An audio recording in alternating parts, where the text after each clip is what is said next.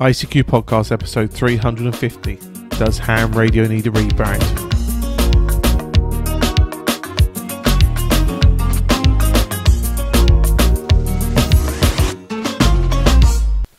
Well, hello and welcome fellow amateur radio enthusiasts to this our 350th episode of the ICQ Amateur Radio Podcast. Supported this episode by Walt Washburn, Kilo Tango Zero Delta, Andrew Cortez, Mike Zero, X-Ray Zulu Sierra, and of course our monthly and subscription donors.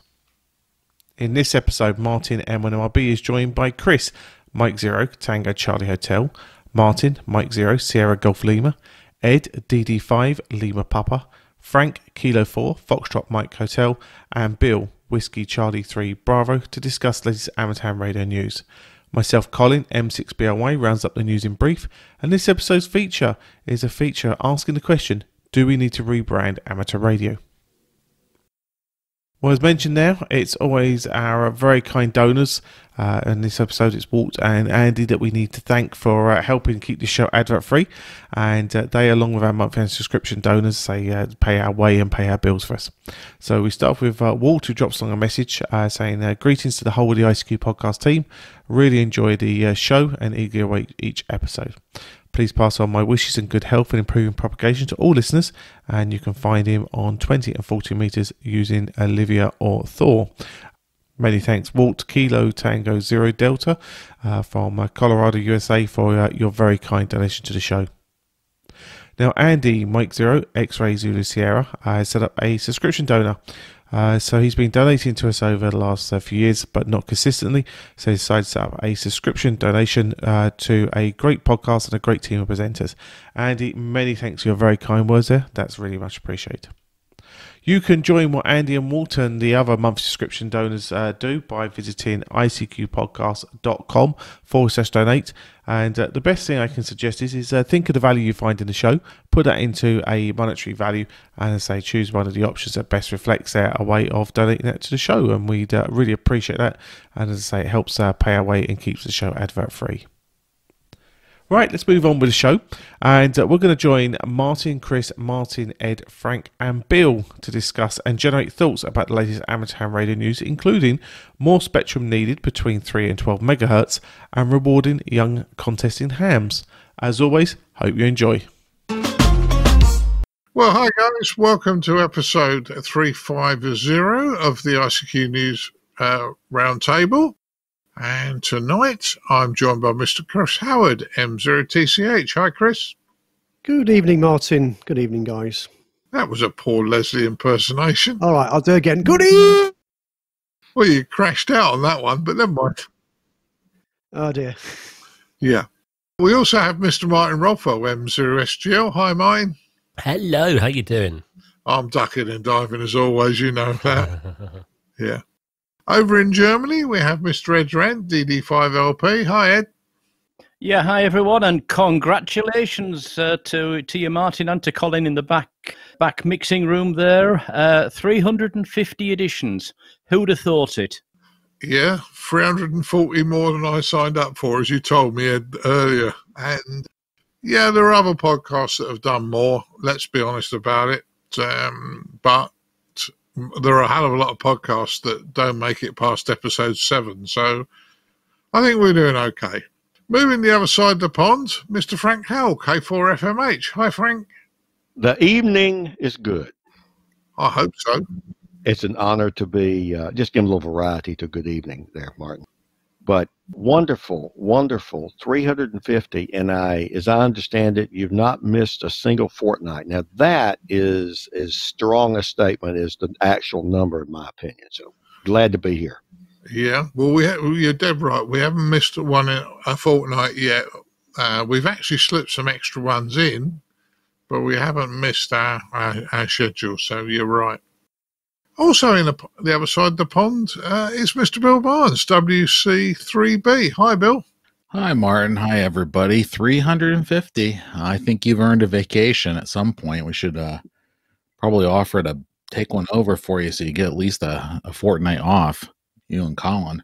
Yeah, it doesn't happen, Bill. Even when I've been on holiday in Cyprus, I've recorded something or done some of the background work early in the morning and fed it to Colin. You know, I'm not complaining because we thoroughly enjoy doing it, but you don't get holiday in this game. Anyway, let's start with the news stories. More ham radio spectrum in the 3 to 12 megs is needed, according to the WIA. And yeah, it's an interesting one, as more and more of us are going on to the HF bands because that's the way people want to work on Rabbit Radio these days. There's a fair amount of interference down there, so it'd be interesting to see what they come up with. Ed, you lived in Australia for a while. Do you want to go first? Yeah, will do. Still hold the call sign, VK2JI. Yeah, this article actually covers several reasons why the WIA have approached the ACMA to ask for basically more bandwidth on either existing bands or new bands. Specifically, one they'd really like to get is the 5 megahertz band to be in line with many other parts of the world, so that's 60 meters. But some of the reasons they gave were things like the over-the-horizon radar interference and other interference from both commercial broadcast and also HF technology companies, shall we say, as well as military, is making it more and more difficult. The fact that we're going into another solar cycle, which at some point will wake up, will make it even more difficult to find a free spot on the existing amateur bands.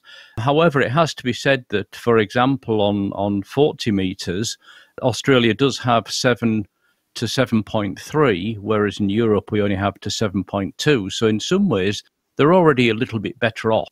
But it's an interesting approach. I honestly don't think the WIA is going to have a positive feedback from the ACMA on this one, simply because there's so many other commercial people looking for frequency that I think the amateurs, since we don't pay for the frequency, I wish them luck, but I don't think they're going to get anything from this personally. That's my opinion. Back to you, Martin. Yeah, okay, Ed, no problems at all on that one. But I did actually wonder whether, we might get more frequency purely because because of the amount of interference down here, and maybe other people won't want it and go higher in frequency. But it's interesting trying to work out where frequency is coming available. Bill, what's your thoughts on this one, Bill? I'm in general agreement with Ed. I think he has a good idea going on there. The one thing that one comment you just made is true. In some parts of the world, the HF interference is so bad that commercial services are looking to move. So that may help someday, but once again, if the interference is so bad to chase them off, what are we going to do with it? The one thing that the article did mention is that the ACMA did identify some work items for the amateur services. Continue work on the non-assigned amateur service licensing review. Is that, refresh my memory, Ed, is that the folks visiting Australia get call signs for temporary visits? No. They want to change the actual way that the licensing works. It's, at the moment in Australia, you pay for a license, you pass an exam to get the license, pay every year. The alternative method is they basically package in the amateur licensing with some other licenses like the marine licenses and others. And there was talk that it might then become a free license for the amateurs or a reduced price. Logistically, in the ACMA's business systems, changing the way the licenses are handled would save them work and therefore money. There has been a survey in Australia, and it appears the outstanding result of that is what I also believe, which is that it's not a good idea to change from what's there at present. You've always got the problem is if you end up with a free license, why should you expect any service in return for not paying anything? So the way it stands at the moment, amateur radio enthusiasts are actually customers, of the ACMA and therefore have the right of a customer to request things. If the license became free, still requiring a exam to be passed before you can get it, but no actual annual fee, then they could, in my opinion, quite rightly say, you're not paying us, we're not going to do anything for you. So, yeah, all in all, that's what they're trying to do, is change the class of the license, or they've proposed it as part of their 5-year plan. And that's still up in discussion. That's why it was mentioned in the article. It's another point that's still going on, as is the point of whether the amateur radio enthusiasts in Australia may at some point get 1 kilowatt rather than the 400 watt maximum. So there's a couple of things going on in there at the same time. That was the other thing I was going to mention. Review the arrangements for the amateur service stations operating at increased transmitter power. I assume that was the 1 kilowatt thing. Yeah. They had a trial period of, I think it was almost 12 months, 11 months or something, back about 7 years ago. And when I was still there, and I actually applied for and got a 1 kilowatt license in Australia. And they also then, from that, wanted reports. They wanted you to prove that you knew how to check the EMF, similar to what's now become a requirement in the US, actually. Oh, sorry, I'll rephrase that. Now it's become, the requirement was always there in the US, but now people need to do the reviews if they ever change anything in their stations. And the result was the feeling from the ACMA back 7-8 years ago was that the amateurs didn't really understand enough about safe distance, EMF regs, and the ones that they surveyed randomly did not give back the level of knowledge on RF safety that they wanted to have. And hence, at that time, they decided not to allow 1 kilowatt after the end of the test.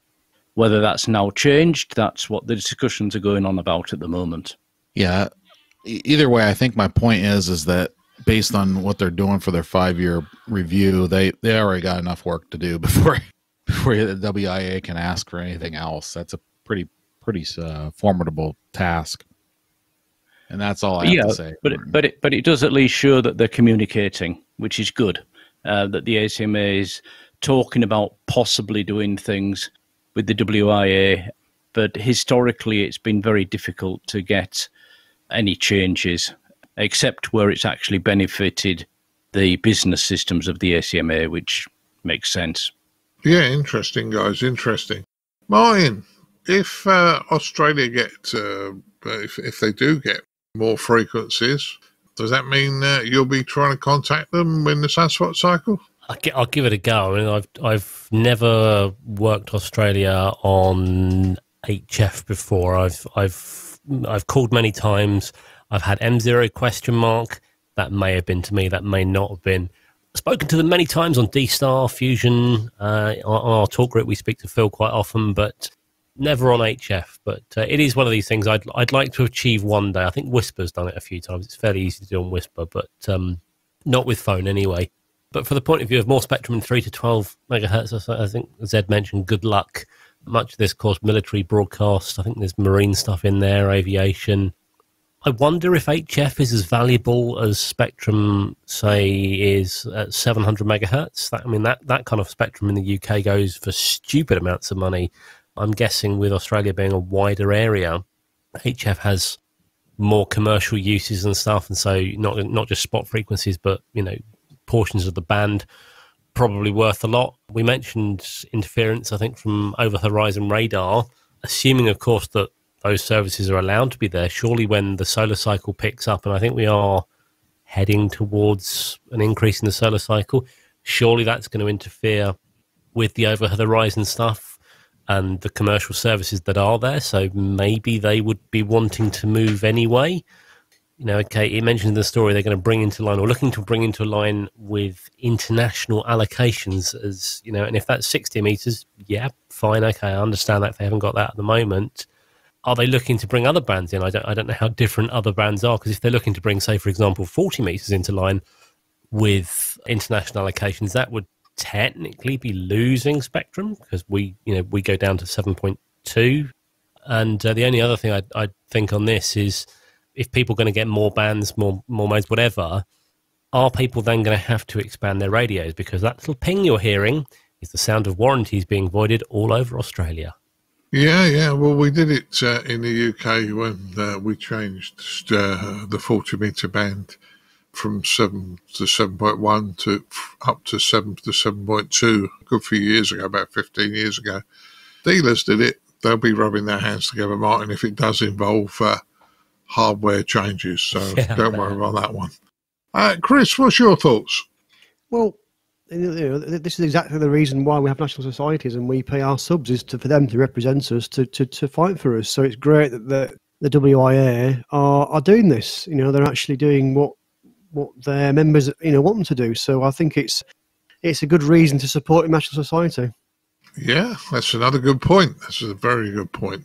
All I wanted to jump in actually is for Martin, really, and also for the listeners. 20 meters at the moment, around 0700 UTC, 8 a.m. in the UK, and you're going to hear VKs, ZLs. A little bit earlier, half an hour earlier, you'll work them, or you'll have a chance of working them via grey line, but otherwise it's going to be long path. And I actually worked into Victoria on the 2nd, 3 days ago. The band is already getting better, is what I want to say. And communication from the UK and or Europe into VK on the HF bands at the moment is good. And that's also one of the reasons they're getting all this extra interference of over-the-horizon radar, of course, from China, from Indonesia, from everywhere into Australia, and hence some of the problems the WIA were talking about. Yeah. Well, that's good. Frank, have we left you anything to say on this one? Oh, you know me. I bet I can find something. I do have a question for Ed. Ed, what's the tax structure like in Australia? And by that, I mean personal income tax, sales tax, things like that. How does that compare to, say, Germany or United Kingdom or US? Income tax is higher.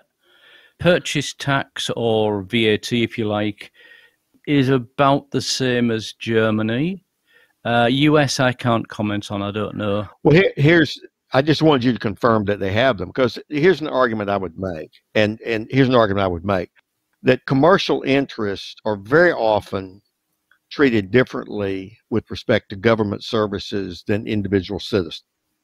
And so I respect your comment about they're not paying for it. Well, they're not paying for it as a fee for service, but they are paying for it in their general tax structure. And that's very often a distinction, that is made for a private citizen versus a company. Your point is well taken. I'm not arguing the point. I just wanted to give a plug that, in fact, individual ham, as individuals, not someone who works at a business, are in fact paying in general to support government services. And typically, the RF space has been seen, as a public good, if you will. That's eroded a bit, particularly in the States here, as Bill Barnes would probably agree with high dollar cellular interests. That argument has eroded some. That was one thing I wanted to just recognize about this. The second thing is I'm looking at a population density of Australia, and Australia is a huge country landmass wise, but they are an exceptionally concentrated population. If, heaven forbid, a nuclear bomb took out the southeastern coast of Australia and made it inhabitable, Australia would be a very desolate population because of all the population concentration. And to some degree, I wonder if that affects frequency allocations and power allocation, because a lot of this going up in power in the HF band means they're going to talk internationally, that sort of thing. And I would just kind of close on this, as I agree with what Ed said. I've had this little 0.2 of a watt whisper beacon, and on 20 meters, when I wake up about 5:30 here Central Time in the U.S., I'll check my whisper beacon, and I'm routinely getting 20 meters into Australia and New Zealand, and then it fades away by next hour. So it's looking better. I think the Beatles had a song to that effect. It's getting better. And so I think our brothers and sisters in Australia, if they can get a little more power and perhaps can get something on 60 meters, or they may trade that off as a good faith effort, but then get some other things they want. That's very often a successful lobbying effort. So I wish them well. Since I was a child, I listened to Radio Australia and their 6 a.m. newscast, and until that ended some years ago, it was one of my very favorites. Yeah. Well, that one went very long, and but a lot of interesting information there. Not just about Australia and the band propagation and all those sort of things. So I think we covered quite a bit there. Moving to our next news story: recognition for young operators in ham radio contests. Martin, what's your thoughts on this one? We're just reading here. It says IARU Region 2 reports on a welcome move in North America to encourage young amateurs to participate in contests, adding YOTA for their identification. Okay, why? How is that going to encourage more people to participate? It doesn't look like you're going to get any more additional points for it or an award or anything like that. I don't personally see how that's going to be attractive to anybody. It's not encouraging more people to call from them. I'll be honest and say, if you want to promote the hobby to the younger generation, you need to showcase everything that it can do in a fun way and not just contests. What do young people like? Think about that. Smartphones. Okay, what can the smartphone do? How can some of that be transposed into the amateur world? And then in the amateur world, then you can sort of progress from that and like, hey, I can send text messages on my phone. Oh, I can do that in the amateur world, perhaps using this technology. I can send pictures. I can do that on D-Star or Fusion or SoScan TV or something like that. Oh, hang on a second, I'm on here. Now I can do something else as well. That's a new thing. I don't think just adding YOTA to an identification, unless I've missed the point, is necessarily going to be a massive thing. Yeah, well, as I say, it's an interesting one. You know, Frank, you were saying earlier that the contesters are getting older and reaching their sell-by date. And although I'm not a contester, I can't be far off my sell-by date either. So we're worrying about it a bit. You passed that a few years ago, Martin. Don't worry. Yeah. But just remember, Martin, there's always an extra table that they put blokes like us with the past sell-by date, and they sell us cheap. So we'll still have some people interested. So he's still at the kiddie table with the rest of us. That's right. You make a good point, and I'll mention when we talk about what have you been doing. One of the things I've been doing is with Scott Wright, K0MD, been studying the ARL sweepstakes data, CW and phone, for the last 20 years, and I'll give a little more comment about that. But 88% and change are from the baby boomers and their predecessor. 88%. So the millennials, the Gen Xers are very modest, and the millennials are just maybe. And then the post-millennials, they just did the drive-by to see what this is about. And so here's the message, and I think perhaps you sort of hinted at this, Martin. Contesting, and Martin Rothwell clearly made the case, and I want to echo what he said and applaud it.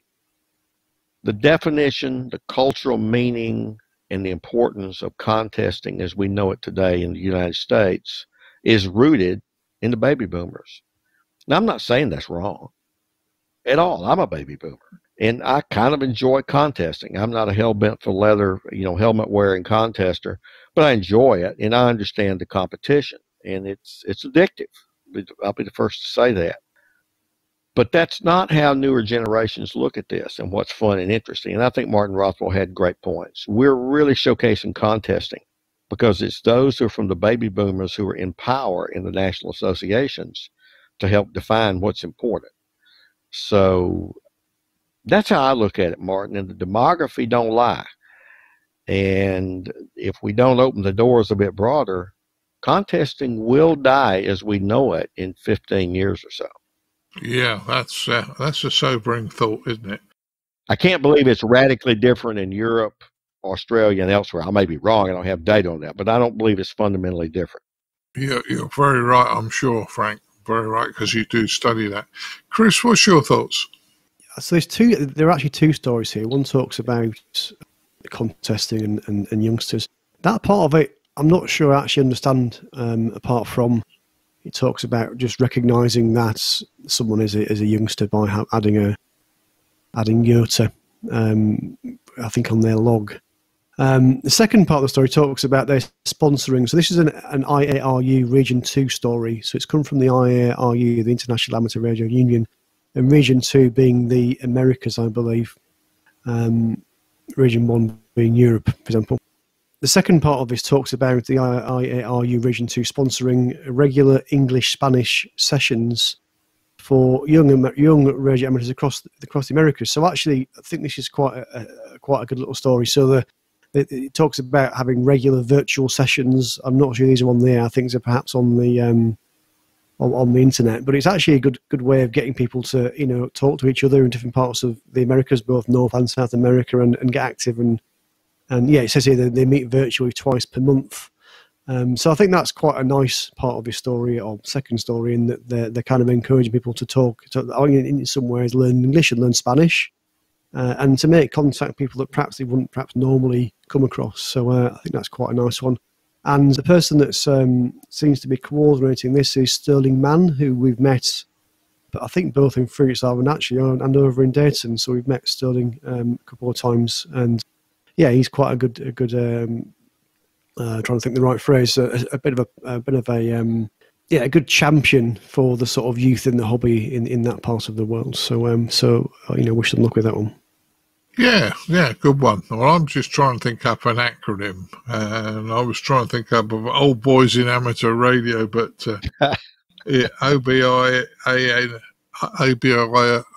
doesn't quite work at the moment, but I'll get something one day, and my warp brain will come in. Oh, dear.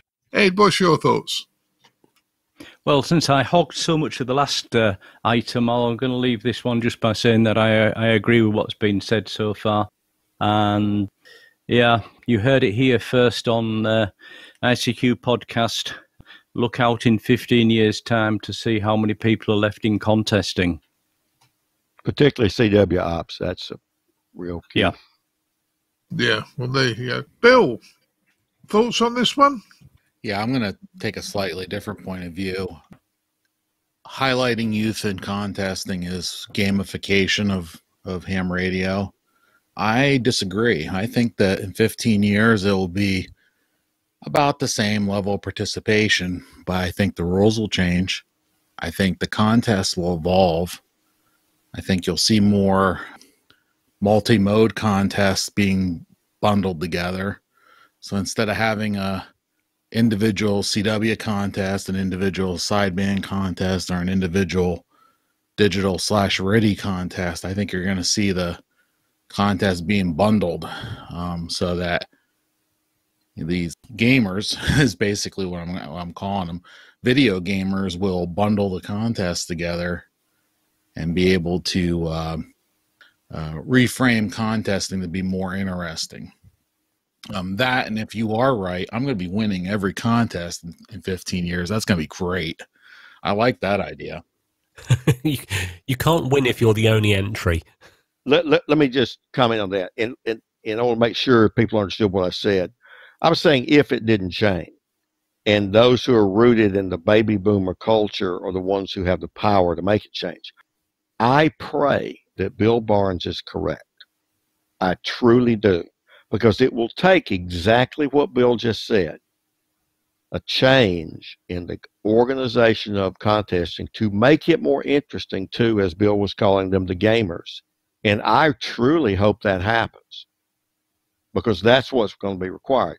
Bill, the only thing I would say is, will the power wielders, the contest organizers, those who are on the board of the ARL, or whoever the particular contest, it's CQ magazine and that kind of thing, will they see this and will they make the changes you're talking about? I really hope they do. Well, looking in the crystal ball here, 15 years is far enough out that I would assume that a lot of the organizational structures around some of these contests will change.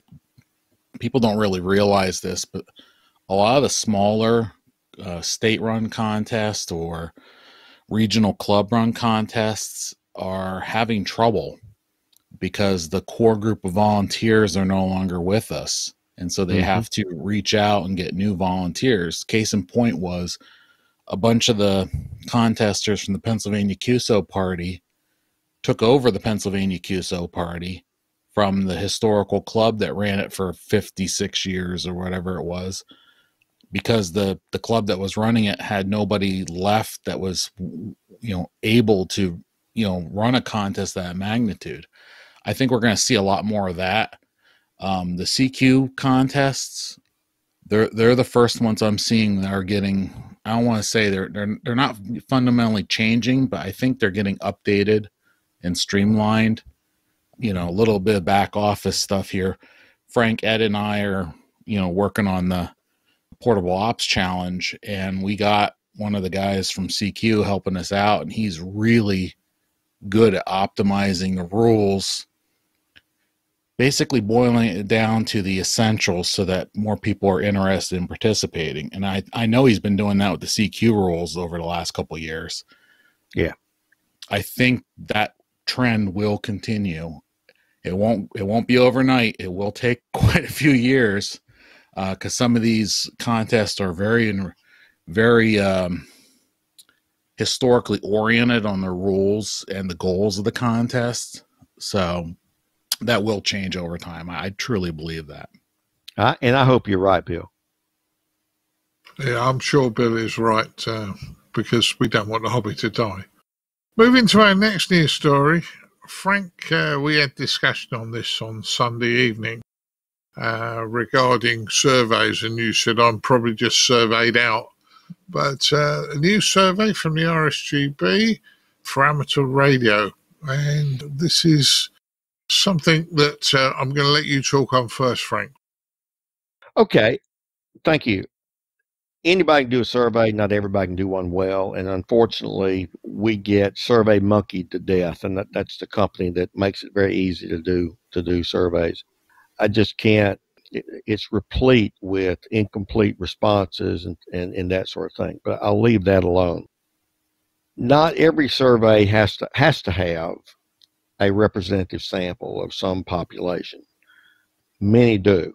The RSGB survey is what's technically called a formative evaluation. That is, let's collect some data from our constituents to figure out how we can change, how we can get better, how we can stop doing some things we shouldn't be doing, and so on. And that doesn't really have to have a fully representative sample. Representative samples cost money, and the more representative they are, the more they tend to cost. So what they're doing is surveying strengths, weaknesses, and opportunities and threats. If you take that acronym, strengths, weaknesses, opportunities, and threats, that's called a SWOT model, S-W-O-T. That's a very standard evaluation research term. And so that's really what they're trying to do, is to just get enough people, and hopefully from different license classes and with some sense of diversity of the ham population that they serve, give them feedback. And so this is more of that formative evaluation type of thing, rather than let's put a fine pencil on what the median age of a ham in the United Kingdom is. So, but I'm like you, Martin. I see so many bad surveys that I've become a non-respondent on far too many, but it's because of I'm surveyed out too sometimes. Yeah, I get you, Frank. Ed, what's your thoughts on the survey?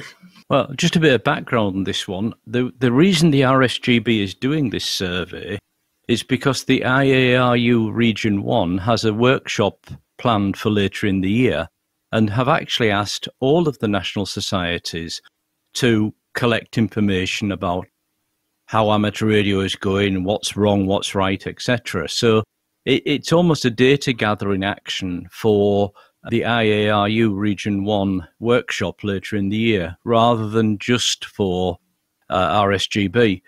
One thing that I personally think is not the right way to run a survey is, we had one that was in all the podcast news items a couple of weeks ago, and albeit it was going to be a great big survey and take 45 minutes to do, but the results weren't going to be published except to people who actually took part in the survey. And yeah, I just question when people do a survey like that whether it's a good idea. This one, again, the results, I don't know if the RSGB are going to publish the results for the UK one or whether they're just going to take the results with them to the workshop. I hope they're going to publish the results, but as we're all saying, you know, survey after survey after survey isn't going to get you anywhere if you come up with the same results every time and don't do anything about it. Deb right. Deb right. Right. Chris, what's your thoughts on this one? Well, I think it's been said. I'm pretty surveyed out myself, really. We only spoke on the last episode about another survey from somebody else. So yeah, I'm fairly surveyed out. And we've had the expert on. We've had Frank, who's our resident survey professor. So I fully agree with what he said earlier. Yeah. I was just saying this is in danger of not getting a response, not because it probably, it's more a matter of we're surveyed out rather than this could be something we miss for a good reason, because we've just had so many, it's become so blasé. I hope that the region 1 of the IARU get what they need from this, from the RSGB and our members, because you know it would be a waste of time if hardly anybody responded. Martin, in the U.S., we have an agency called the Office of Management and Budget, and they have a robust set of regulations, because if you spend money, they have some say in it. And if you're a federal agency, with some exceptions, the U.S. Census is one that's designated actually in the Constitution, but with some exceptions, if you plan to collect data from the public, you have to show evidence that it doesn't add to the respondent burden, is the legal definition that's given. And it's not like the GPDR or GDPR, but it's kind of like that in the general principle of what we're all talking about, of this survey fatigue. You become a nuisance to the public. And so you have to kind of show cause as to why this is unique and necessary. Yeah, that's interesting, Frank. Well, I'm going to just throw one other one in. You and I are RSGB members. I think the RSG quoted the other day there are 22,000 members in the RSGB. Only 600, I think it was 2.7%, I think I remember seeing the number. Only 600 bothered to vote on who the president should be going forward. Because nobody cares. Mm-hmm. Well, that would be the conclusion, if we're being brutally honest, mate. That would be the conclusion. But what happens is, if somebody gets in that the populace don't like, then they just moan about it, but they don't do anything about it. And it's apathy, Martin. It is total and utter apathy going on. I'll pass it over to you, Martin.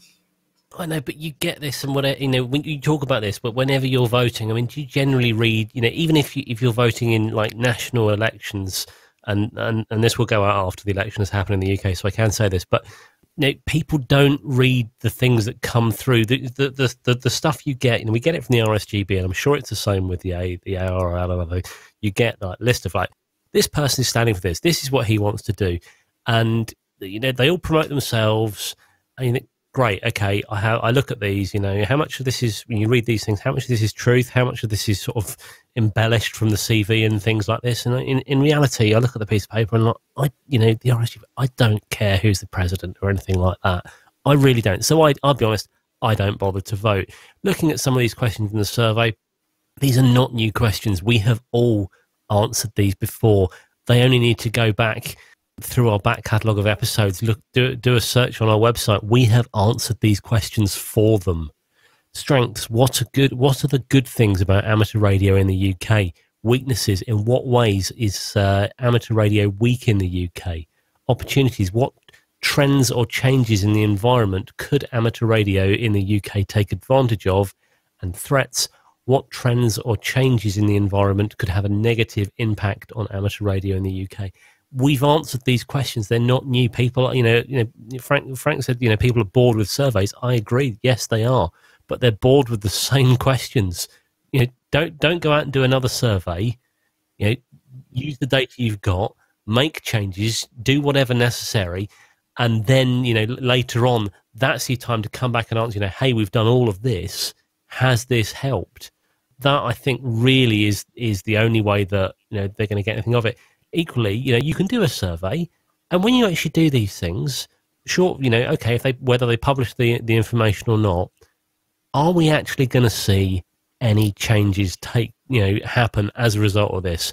Are the RSGB or the IARU actually going to actively go out and make changes or do things for the better of the hobby?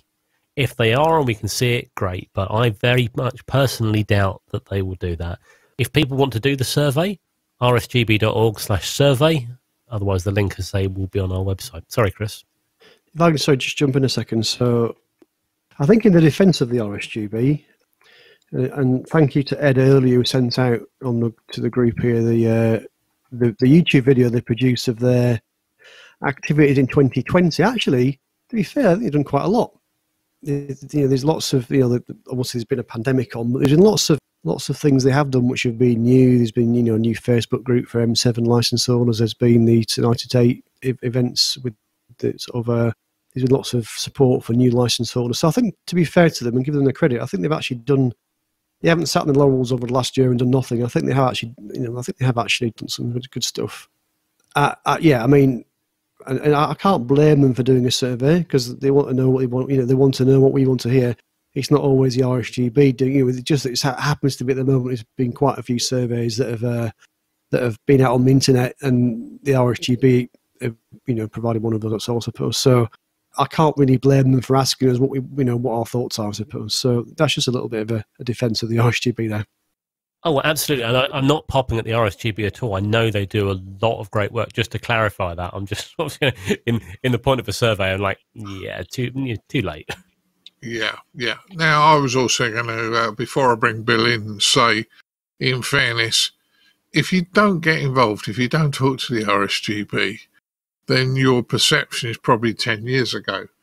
There's a hell of a lot going on at the moment. I mean, in fairness, just because I talk to people at the RSGB quite regularly, the new president, Stuart Bryant, I've known best part of 18, 19 years.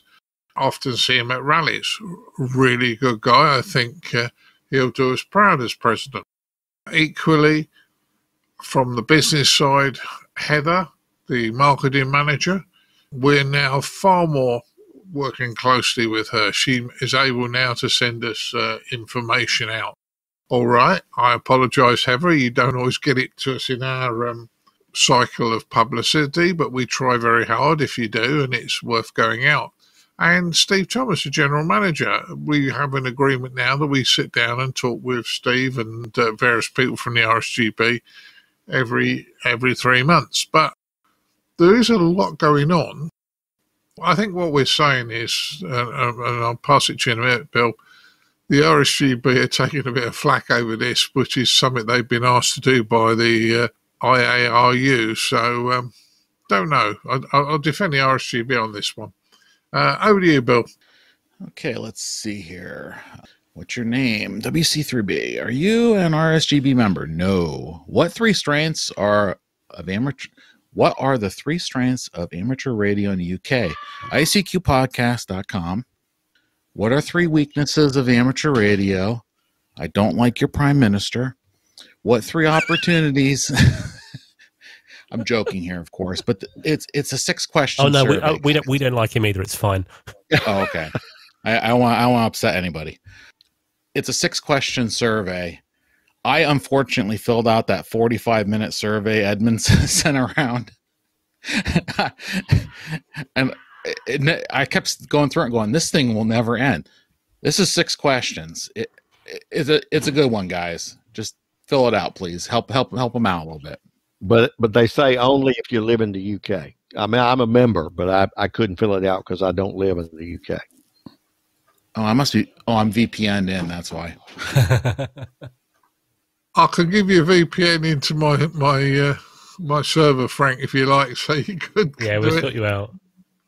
Well, the questions are UK centric. It does say, what are the 3 strengths, the 3 weaknesses of amateur radio in the UK. It talks about what opportunities are there that amateur radio in the UK could take advantage of. So it's very much a UK centric survey. But I do think they do say, unless I just misread that, if you live in the UK, please respond to it. So because I was going to do it. They did say the AARU has reached out to all national bodies, so surely the ARRL and everyone else should be pushing the same thing out. No, it's an IARU Region 1. Oh, yeah. So the DARC, I presume, will do one at some point as well. They should do it. They should do. Well, we'll see how it all goes, I think, guys, and go from there. Let's move on to the next one. Online amateur radio training in Germany. Now, Ed, you did say that that Germany's a little bit late to the table on this one, but at least they're doing online training. And I'll pass it to you first, since you live in Germany, Ed. Yeah. Okay. Yeah. There's 2 things about this story which makes it not so interesting or important to me personally. The first one, obviously, I've got my license, but it's not really news that a national society or a group of amateurs in a country can do online training for the licenses. This is something we should now be expecting to be normal. In the UK, you've been able to do online training for 3 years, 4 years. In the US as well, training has always been online and available for several years. The fact that only now that they're getting around to doing it in Germany is really a reflection that it should have been there before. However, I suspect the reason that it has taken so long is because people have said, and this is my second point, what's the point of doing online training if you can't take an online exam? There is no online examination capability in Germany. You have to wait until the regulator has its scheduled in-person exams, which aren't running at the moment because of COVID. And I don't know if they're every 3 months or every 2 months. It's not run by amateurs or by the National Society or anything like that. It's run by the actual regulator of the exams. So online training, yes, it's a nice plus, especially if you can't do it in club rooms because of COVID. It should have been available a lot earlier, like it has been in other countries, in my opinion. And let's hope that they can get online examinations as well. Then it would make a lot of sense to have online training and online examinations. But at the moment, without online examinations, the value of the online training is limited, in my opinion. Well, something's better than nothing, Ed. Let's be honest about it. Chris, you did your full license with online training. What did you think? I thought it was extremely good. I think the problem we've got with the full license, it's quite a big commitment. We have run in the past amateur radio training courses. Okay, the foundation license is kind of a weekend of training plus 1 day of revision and the exam. The intermediate was 6 days training plus the exam. And having spoken to a few folks about that, the new syllabus, that's probably more like 8 or 9 days of training now, and that's quite a commitment for a training team to do. It's quite a commitment for the candidates to commit to. We struggle to get people to turn up on 6 days. I think you'd agree, Martin. Every time, people always have something. There's always at least 1 day where they couldn't make it because they had to, for whatever reason. Now the full license is significantly more than that, and that's a significantly bigger problem. Doing it online makes that a little bit easier because you're not having to say, I've got to turn up physically at a particular place and time. You can almost not quite do it at your own pace, but you can fit it around your life a lot easier. And certainly, and I'm going to give a big plug now for the Bath-based Advanced Distance Learning team. So Steve Hartley and the guys that run that are doing an amazing job. And for that matter, Essex Ham, although I've not done the Essex Ham training, I know they've spent a lot of time and a lot of effort, and I hear they have, again, some really, really good training that they provide for the foundation and the intermediate license. So yeah, it works really well. Worked really well for me at least when I did my advanced exam. It's now called the full exam. So yes, for me, it works pretty well, and I can see it actually being sort of the future of how things will work. We've seen a huge uptake over the pandemic of people taking the exams and passing the exams, and that is purely down to the fact you can now take the exam remotely through remote invigilation, and B, you can get trained remotely as well. So I think those two things have really helped, and I think that's a good way of us growing the hobby. I think the only downside is now that people are not doing the practical elements; they're not getting hands-on experience, and that's not something you can easily do, virtually. You can't say to somebody, right, we're now going to call CQ on a radio, we're now going to put up an aerial, we're going to plug it all together. I think that's the only bit that I think is missing. I know the RSGB have done some videos on YouTube to take people through the practicals, at least for the foundation license.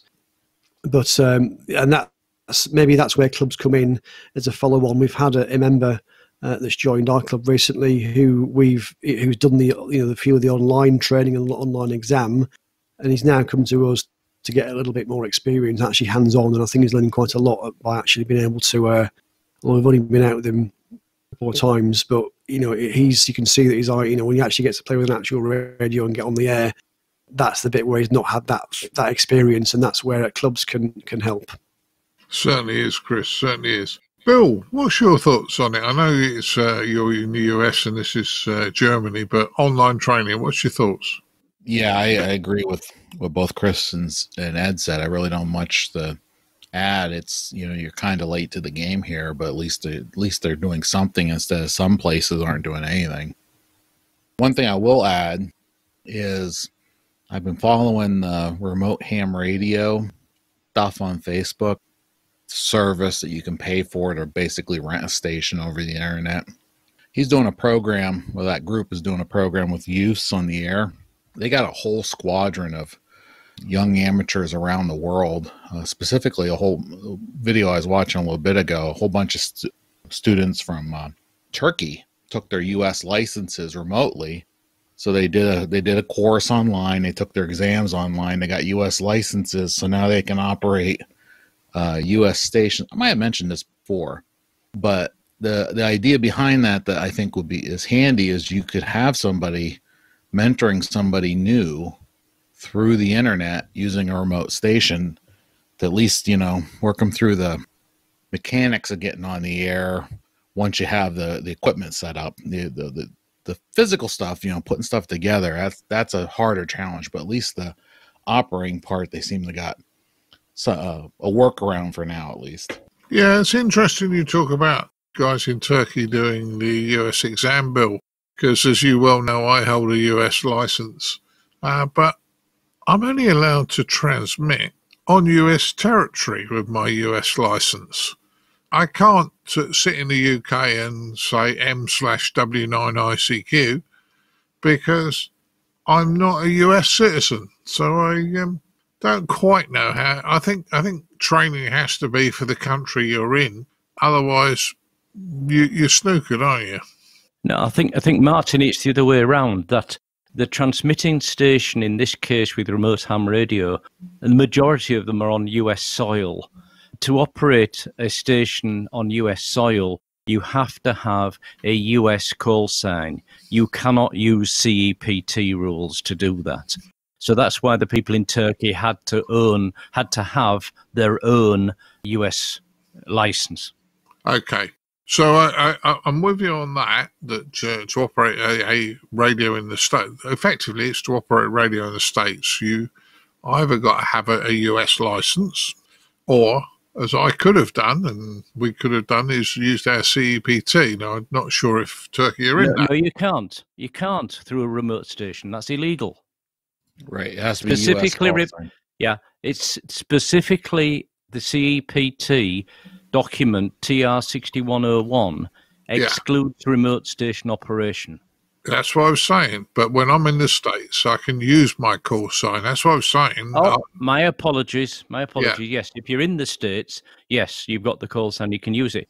But if I was in the States, then I could use the CEPT arrangement. Yeah. On a US station.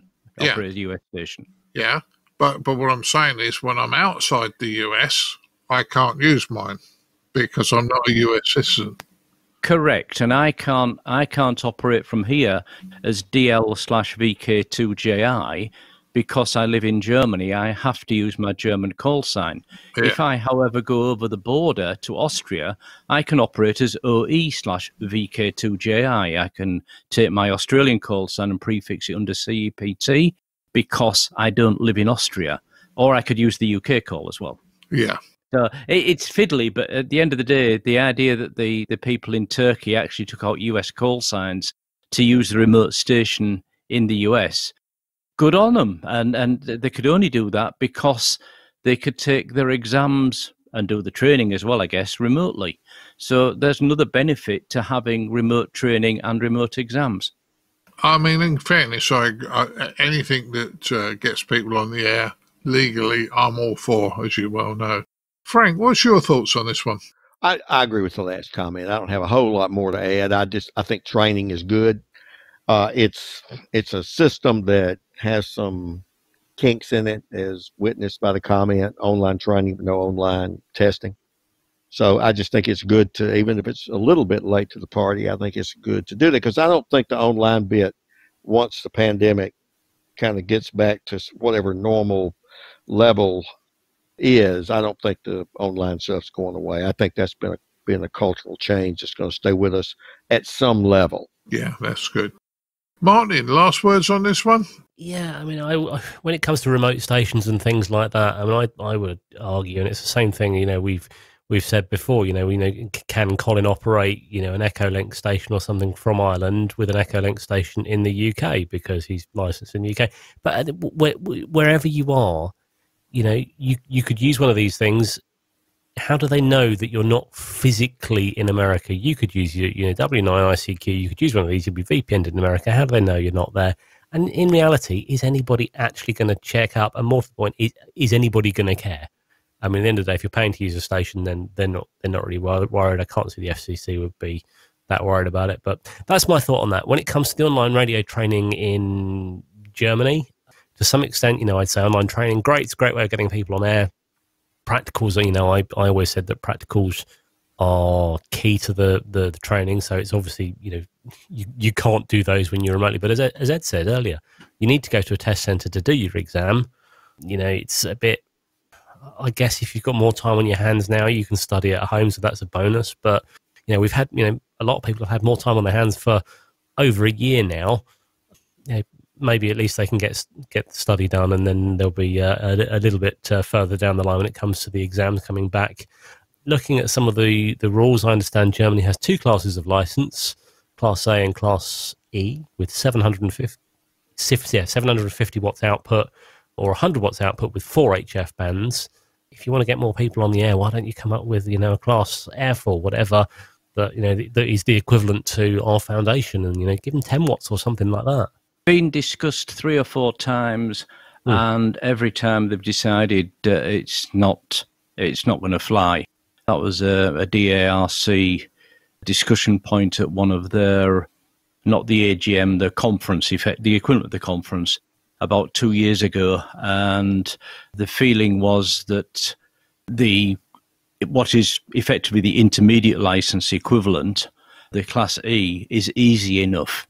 They didn't want to lower the standard any further. That's what they said. I would disagree with them, but that's what they said.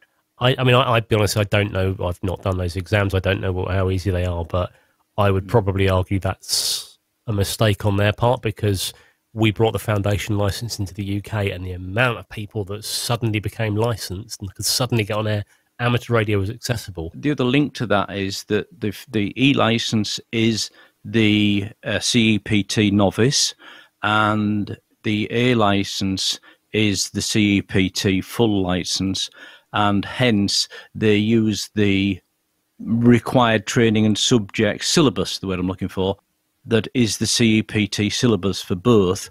And in Germany, the license regs and the syllabus is actually in law. So it's a weird situation they've got over here, but it's actually law.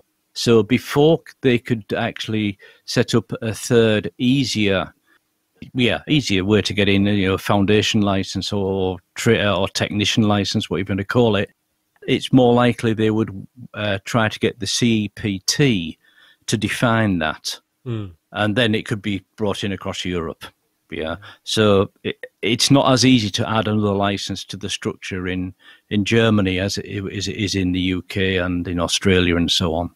Okay. So, you know, the links, there were other license classes previously. It was similar to what happened in the US.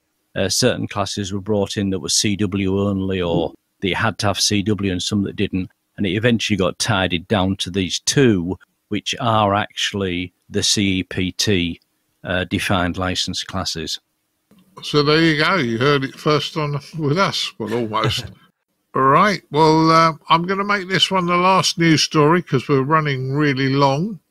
An elderly couple, and the title is totally wrong as we've discussed it previously before coming to air.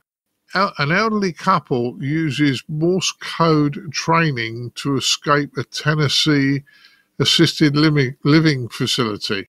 Now, there was no Morse code involved, apart from, I guess, the gentleman has obviously learnt to listen and make decisions and listen to tones and escape that way.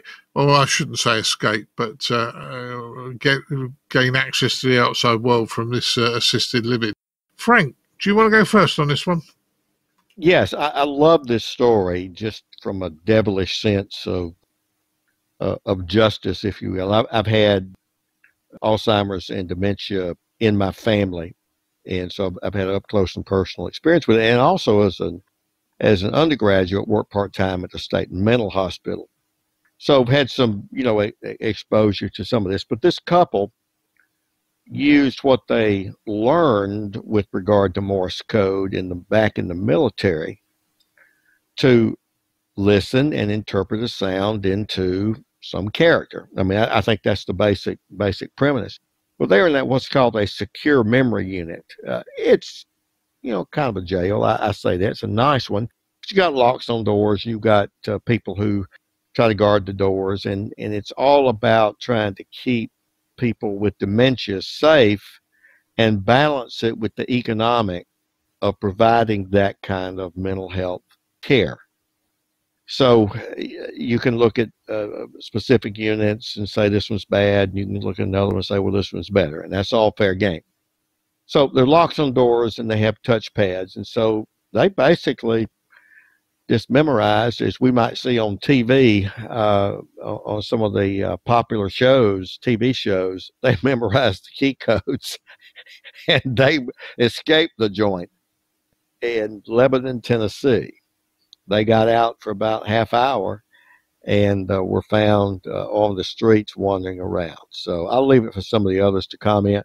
But I almost had a little devilish delight in the fact that they used their ingenuity, even though they're suffering from a form of dementia, or not profoundly in Alzheimer's, but they broke free, brother, for about half an hour.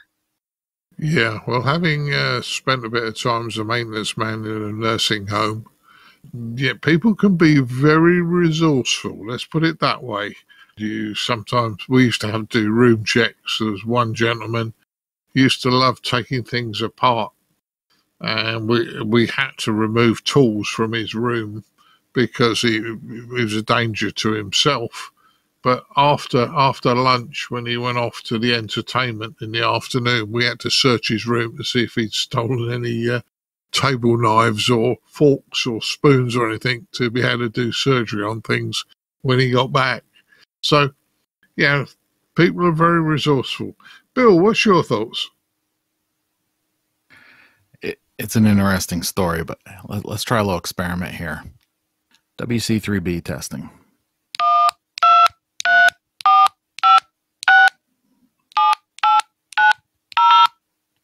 WC3B clear test.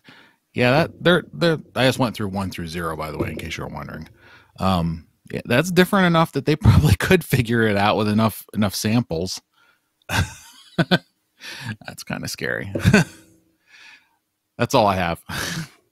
This reminds me of the film War Games when Matthew Yes. Broderick is locked in the wherever it is, at NORAD, but whatever it is, the place in the mountain, and he records the turns and plays them back, Giant and suddenly mountain. the door opens and he manages to escape. Yeah, Crystal Palace is the tactical name. Yeah. is it? Okay. Yeah. Yeah. So I think, Chris, we were quite impressed with them. Martin, what's your thoughts? I mean, it's ingenious. I'm glad they were found safe and well. But say credit to them. And yeah, I mean, I think as soon as I remember as a kid, I learned how to play all sorts of tunes on the DTMF pads of the phone and things like that. I used to have all sorts of fun doing that. But, yeah, credit to them. Yeah, well, I'm frantically learning DTMF tones now, just in case you and Colin put me on that big house in the country. Damn it, Colin, he's on to us. Yeah, I worry. Last words on this one, Ed, what's your thoughts? Yeah, with visions in my head of Mission Impossible and various similar programs. And now it's DTMF, dual tone, multiple frequency. I think it is. So, yeah. Yeah. And yeah, I would.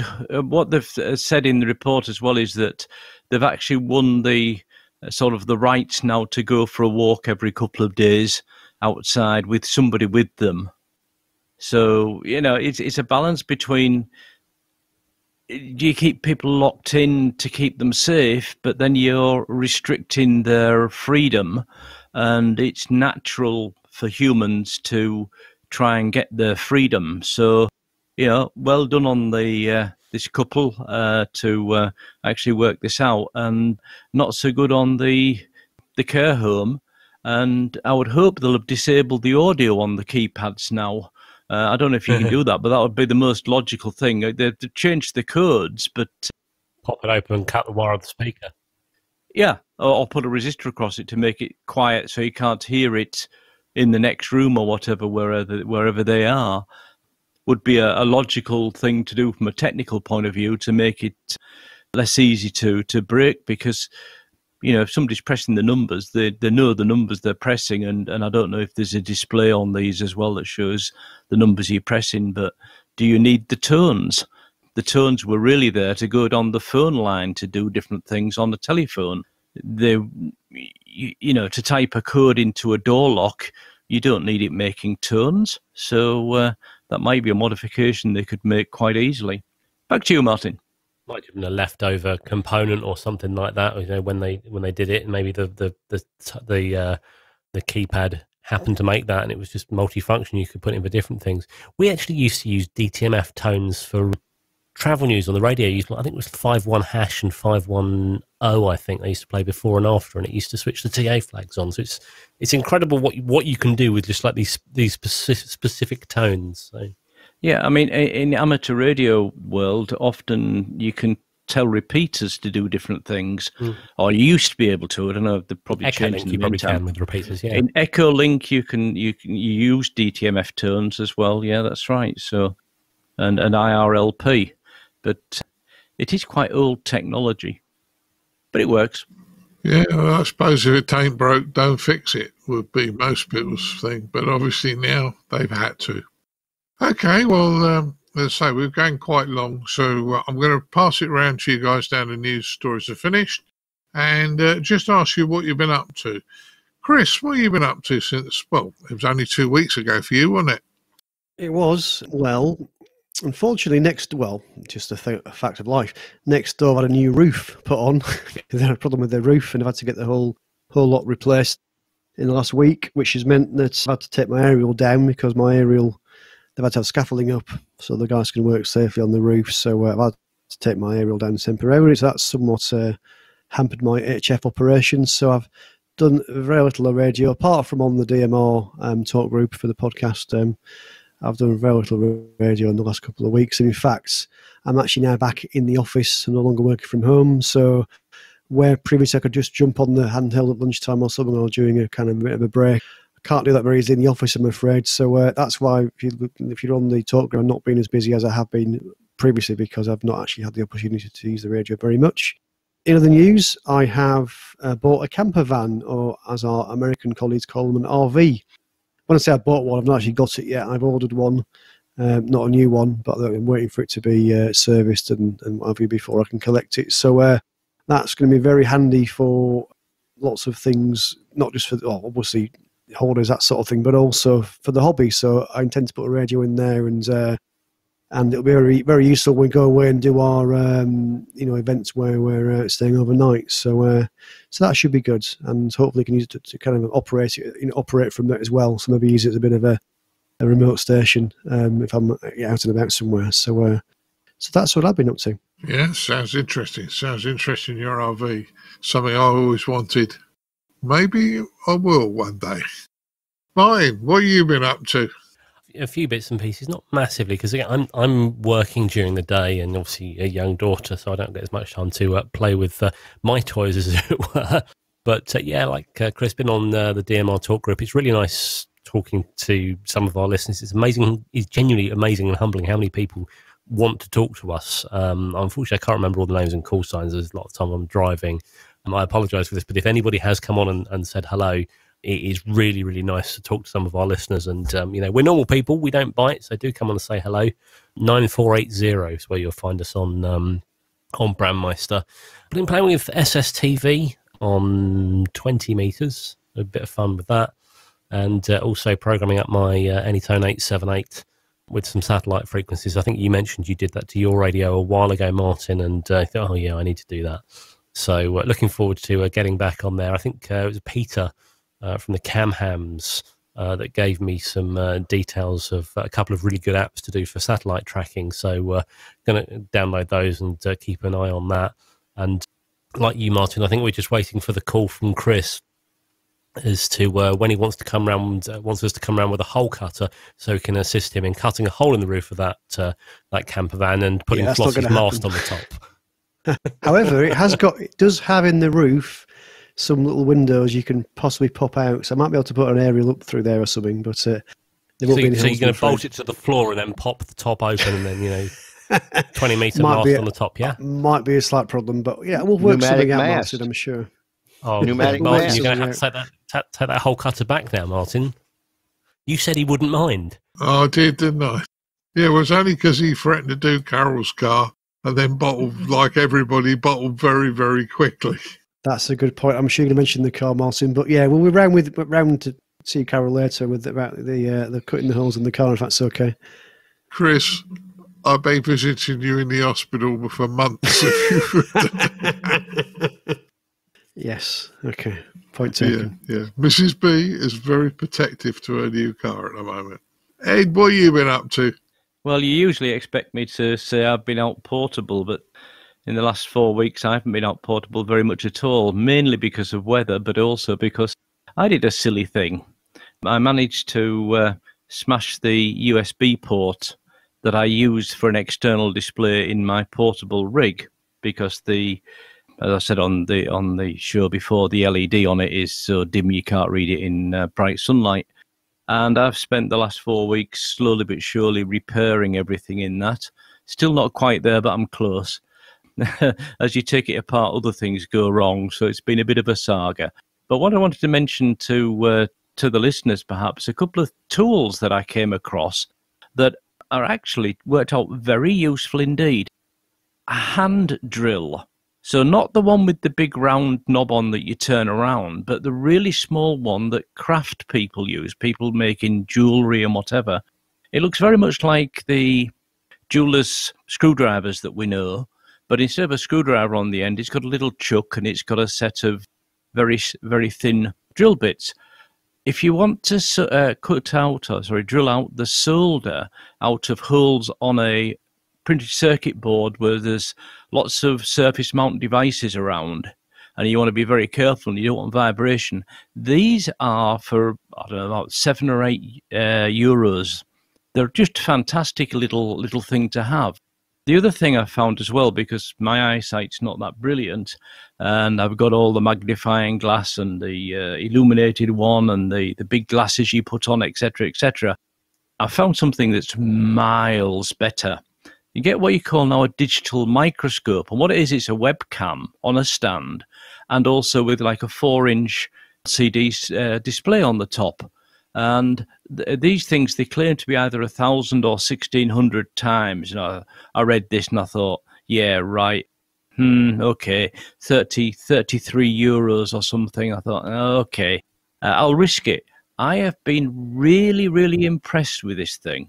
The amount you can actually see, you're down to sort of human hair-sized things you can see with it. And I had to solder back a micro USB socket onto the board between some SMD components. And there was no way I was going to be able to do it any other way. But with this, I could see exactly what I was doing. And that was a successful part of the repair. So a couple of tools there. Yeah, the hand drill that's actually like the jeweler's screwdrivers type hand drill. Fantastic for getting rid of the solder out of holes so you can remount these sockets. And also this things that they call digital microscope.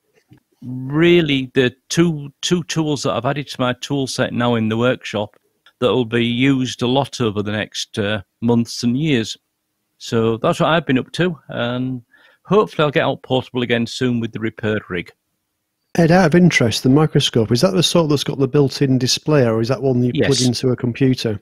No, you can plug it into a computer as well. Sure. But the one that you can get the same thing without the display, and it costs about 12 or 13 euros. So about, I don't know, what's that, $15 US and £10 UK or something. But I didn't want to have to take my laptop down to the workshop to do this. So I got the one that was another $20 more with the display built on the top of it.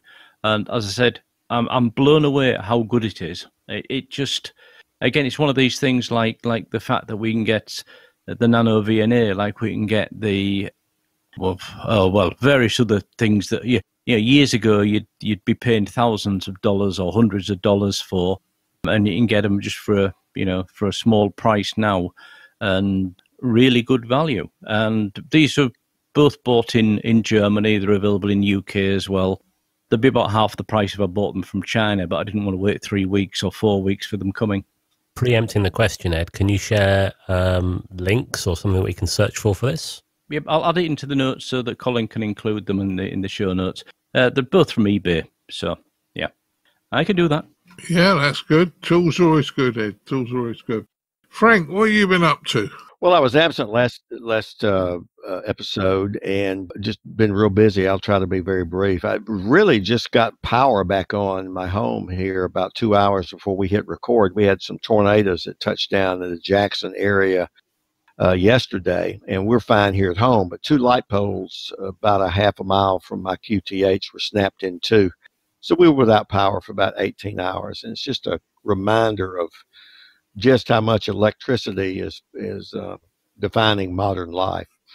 Well, I was out last episode. I meant to get to where I could respond with a laptop, but I got tied up in meetings at MFJ Enterprises. I'm on the planning committee for the 50th anniversary of the company next year, and so was involved with trying to help put some of that together. A couple of little items. I finished the first paper on this ARL sweepstakes data from 2000 to 2020 that I mentioned with Scott Wright, K0MD. The first one's entitled Generational Changes in ARL Contesting the Pending Demographic Storm Ahead. We've submitted that to QST at the ARL for review. They've acknowledged it, having it. We'll see what they say. Odds are probably somewhat limited getting something in QST, but we think it's an important paper, so they'll get first chance to say no. Doing a review of a new product, I've had a couple of active multi-couplers to distribute receive antenna signals to different receivers. And I've been using some from a company in Louisiana called Stridsberg Engineering for both HF and VHF, UHF, and I've had some good success with them. But this is a new active multi-coupler that'll take 1 or 2 input antenna signals and feed up to 4 receivers, but with a twist. It has a selectable AM notch filter, so you can cut back on the harmonics that you may get, particularly in SDRs that you're feeding. Get some of those big local air broadcasters and bring them down to a much lower dB level. It also has the option to add up to 2 additional filter boards in the bot. And I've got a low pass and a high pass module. Now, the high pass module is where you can design your own filter. Let's just say you had a big 50,000 watt station that was nearby. You could use LC from Ton Software. That's one I like to use, or others, to design a filter. Build it, put it on the board, pop it in. You've got your own custom characterization of a filter. So I'll probably do a review of this product, and maybe offer it to you, Martin, as a feature review at some point here before too long. Looking forward to that.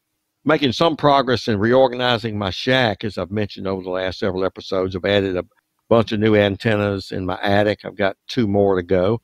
Martin Rothwell mentioned satellites. I got one I need to add for satellites as soon as I get the rotator completed. Got miles to go before I sleep, of course, but I've got my ground bus rods in.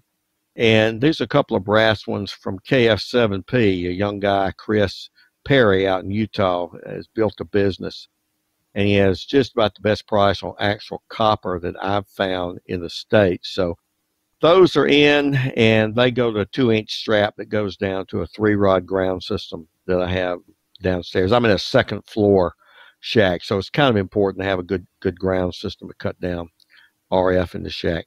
Been still giving some talks to different clubs on the price, performance, and satisfaction. Publication has been in NCJ, and several of them have been across the pond over in the United Kingdom. The latest one was at the Bury Amateur Radio Society. Tristan Davies hosted me.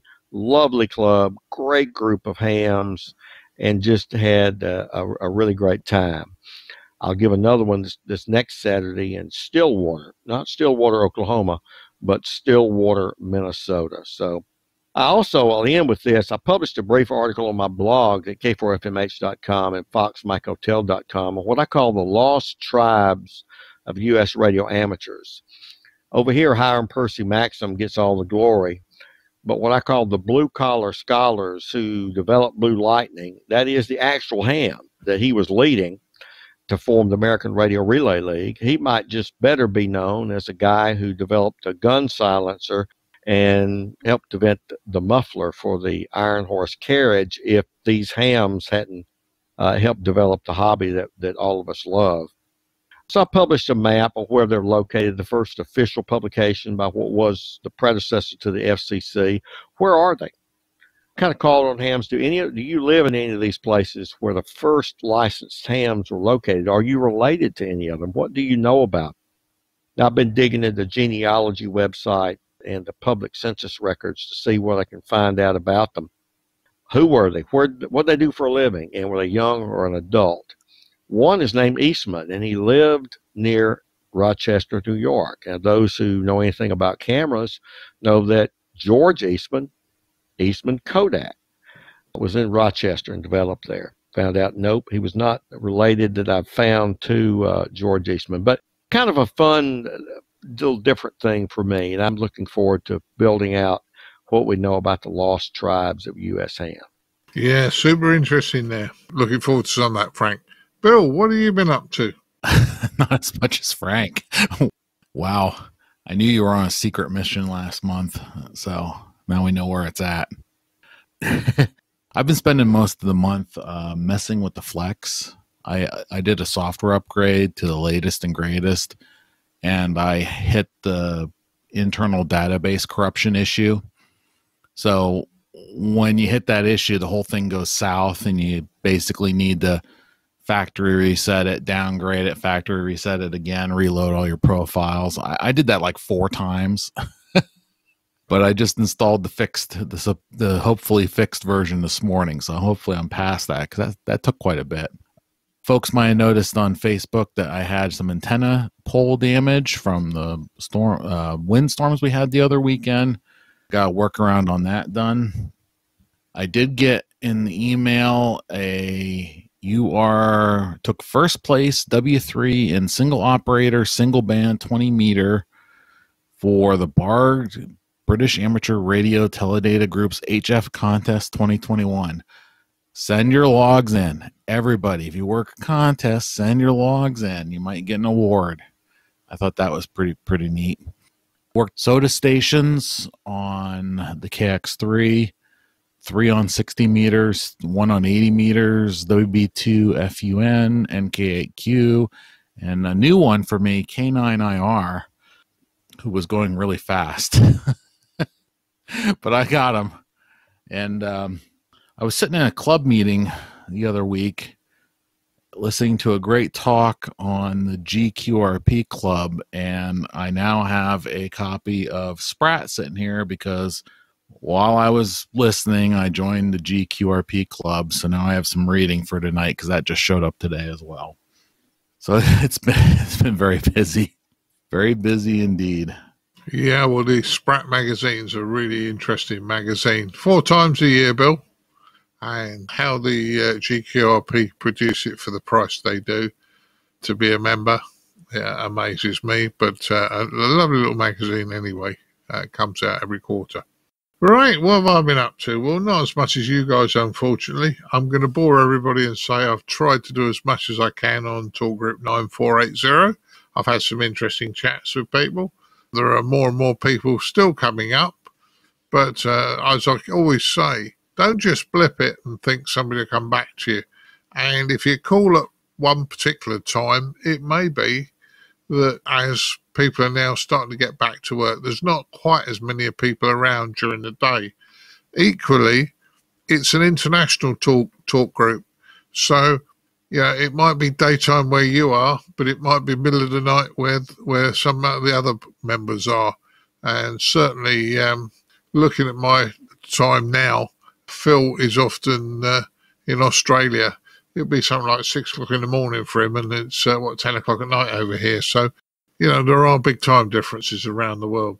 Car antennas. Well, now I've gone over to using Carol's old car, and I had an antenna on the tailgate, and it was working okay. And then I suddenly looked at the coax as it went through, and the coax had disintegrated. Where it went through the tailgate hinge, and there was no braiding on it whatsoever, and the water had got into the coax. I hadn't spotted it. Water had got in as well, and no problems with SWR. The rig was quite happy. I don't know why, but it was quite happy, so I had to change that. You still had an SWR problem. Your squirrel to wire ratio was too high. Yeah. Well, it was. I had an SWR problem, Frank, but I didn't see it. That's the problem. Radio. I'm still making contacts. Anyway, that's been done. New tailgate antenna on the car now. I did chance it and put a mag mount on Carol's new car the other day, and I will say that the Anytone 878 works. The Bluetooth version works through the car audio system, which is quite strange because you're driving along the road and suddenly the repeater idents and the radio stops, and the repeater idents and it goes back to the broadcast radio. So and I have made a contact with it. It does work. Martin? Yeah? How are you finding sleeping in the shed after putting that antenna on a car? It's quite warm with the heater down there, yeah. Right. Before she cuts off the power. Yeah. And last but not least, I have spent a little bit of time on SDR Play just listening and doing some shortwave listening. And there are still a few shortwave stations about, and you can find them if you scan up and down the band. So more listening at the moment and sorting my area out on the car. But yes, Martin, I'm on safe territory at the moment because I haven't physically connected anything permanently yet. Risky business. Risky business. Yeah. So that's what I've been up to.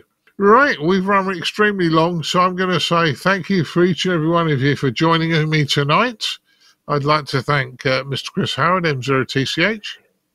Thank you, Martin. Thank you, guys. Another good fun episode. Good fun. Another good episode. I'd like to thank Mr. Martin Rothwell, M0SGL. It's been fun. It's good to be back.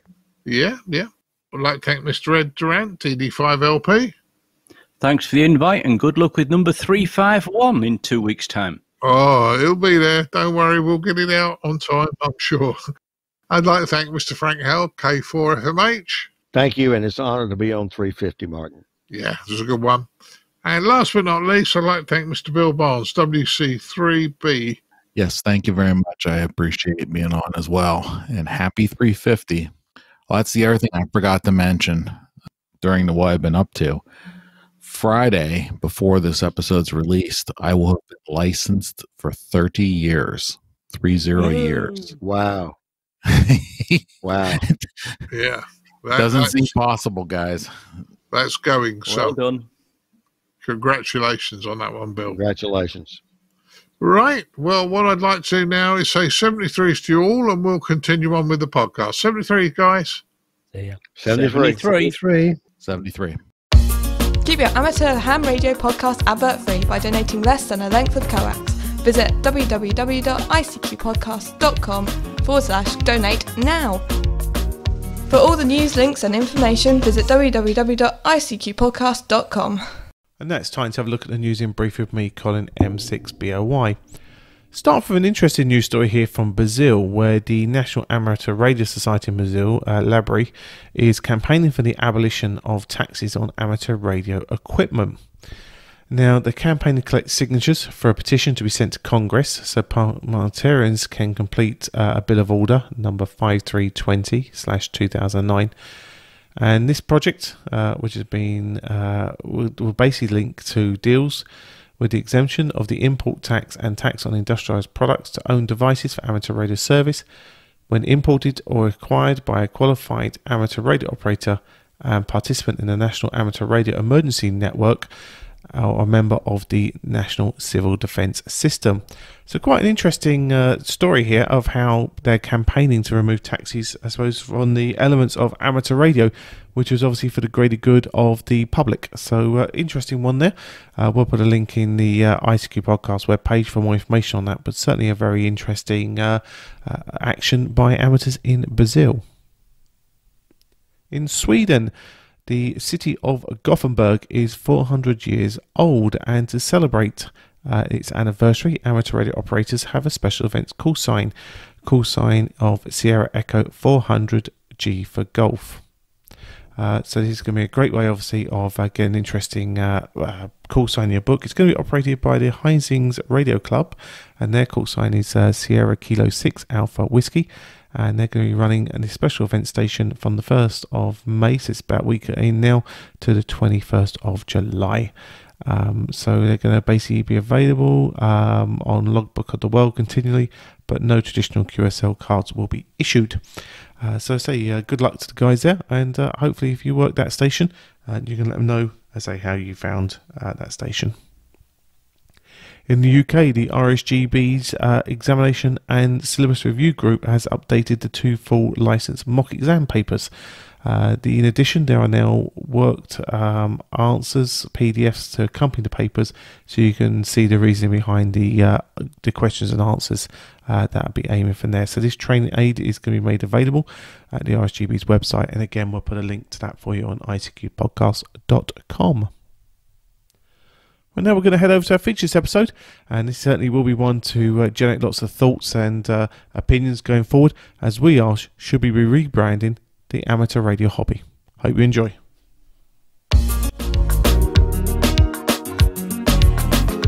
And now what you've all been waiting for, this episode's feature from the ICQ podcast.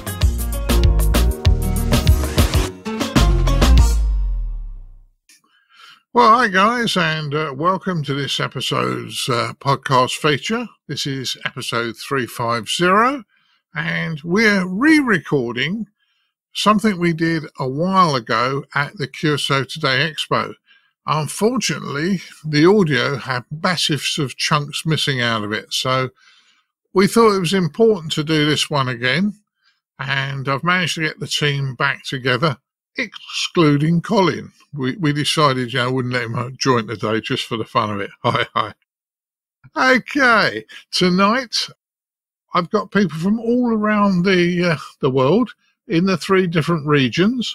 Tonight I've got from Region 1, Pete Sipple, M0PSX. Hello there. Hi, Pete. Good to have you. Going into Region 2, I've got Scott McDonald, KA9P. Hi, Scott. Hello, everyone. Good to have you, Scott. We've also got Mr. Frank Howell, K4FMH. Hello, Martin. Hello, everyone. Hi, Frank. Well, I think the prize for the person who's committed the hardest for this one's got to go to Phil Higginbottom, VK6 ADF in Region 3 down there in Australia. It's just after 3 in the morning for you while we're recording this, isn't it, Phil? It certainly is. And you call me a VK3 and I'll turn off. All right. Okay. I apologise. This is the first time I got your call sign wrong in a long time, I say. Good to have you. So we've got guys from all around the globe in the different regions. So what I asked before was amateur radio. Are we missing a trick with the public and for them understanding us? Do we need to do some form of rebranding? And when I look at the word amateur, it just conjures up to me, somebody who's botching things, somebody who's incompetent and inept at a particular activity, a bunch of stumbling amateurs, done incompetent or inept way. That's far from what we are, but I do wonder whether that's part of what the public think. The word ham doesn't do much better for us guys, unfortunately, because a ham is somebody who says or does silly things to be the centre of attention. Well, that's probably me, but that's another thing. But, they don't really, when you look up the definition on the internet, it doesn't really do us the world of good, I would have thought. So are we being sensible by calling ourselves amateur radio or ham radio operators?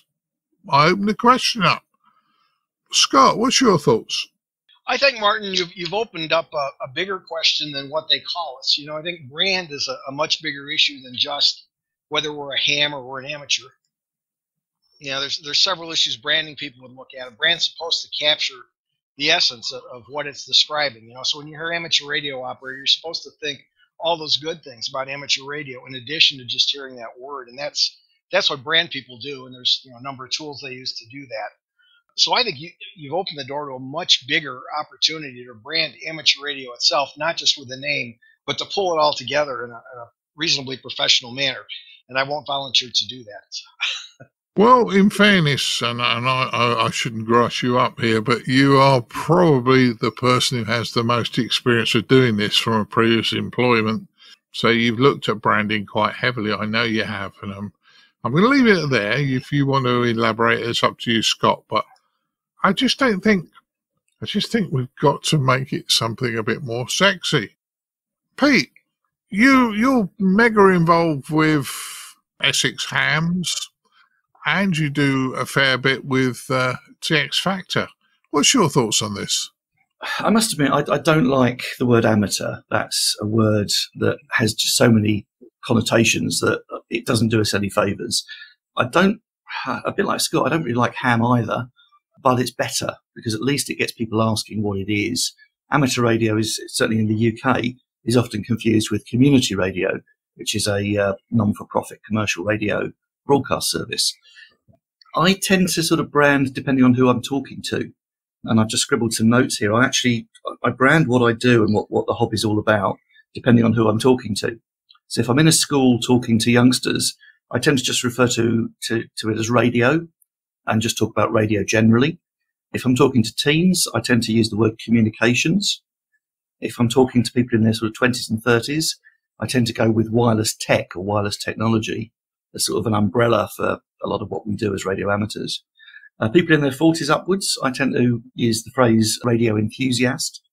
And anyone over about 60, I tend to go with ham radio or amateur radio because they probably know it from the historical side of things. So I tend to brand it depending on who I'm talking to and try not to pin one label on it, which seems to work. But it would be nice if there was one sort of snappy phrase that summed us up to everyone. Yeah, I think the snappy phrases, it would be a good thing. And it's something, if it's in the public eye, then they would pretty much pick on that. If I ask you, Phil, Are you happy with the term amateur radio or ham radio? Or I don't mind the term ham radio, probably because I'm in the elder league, and it's what we've always been known as.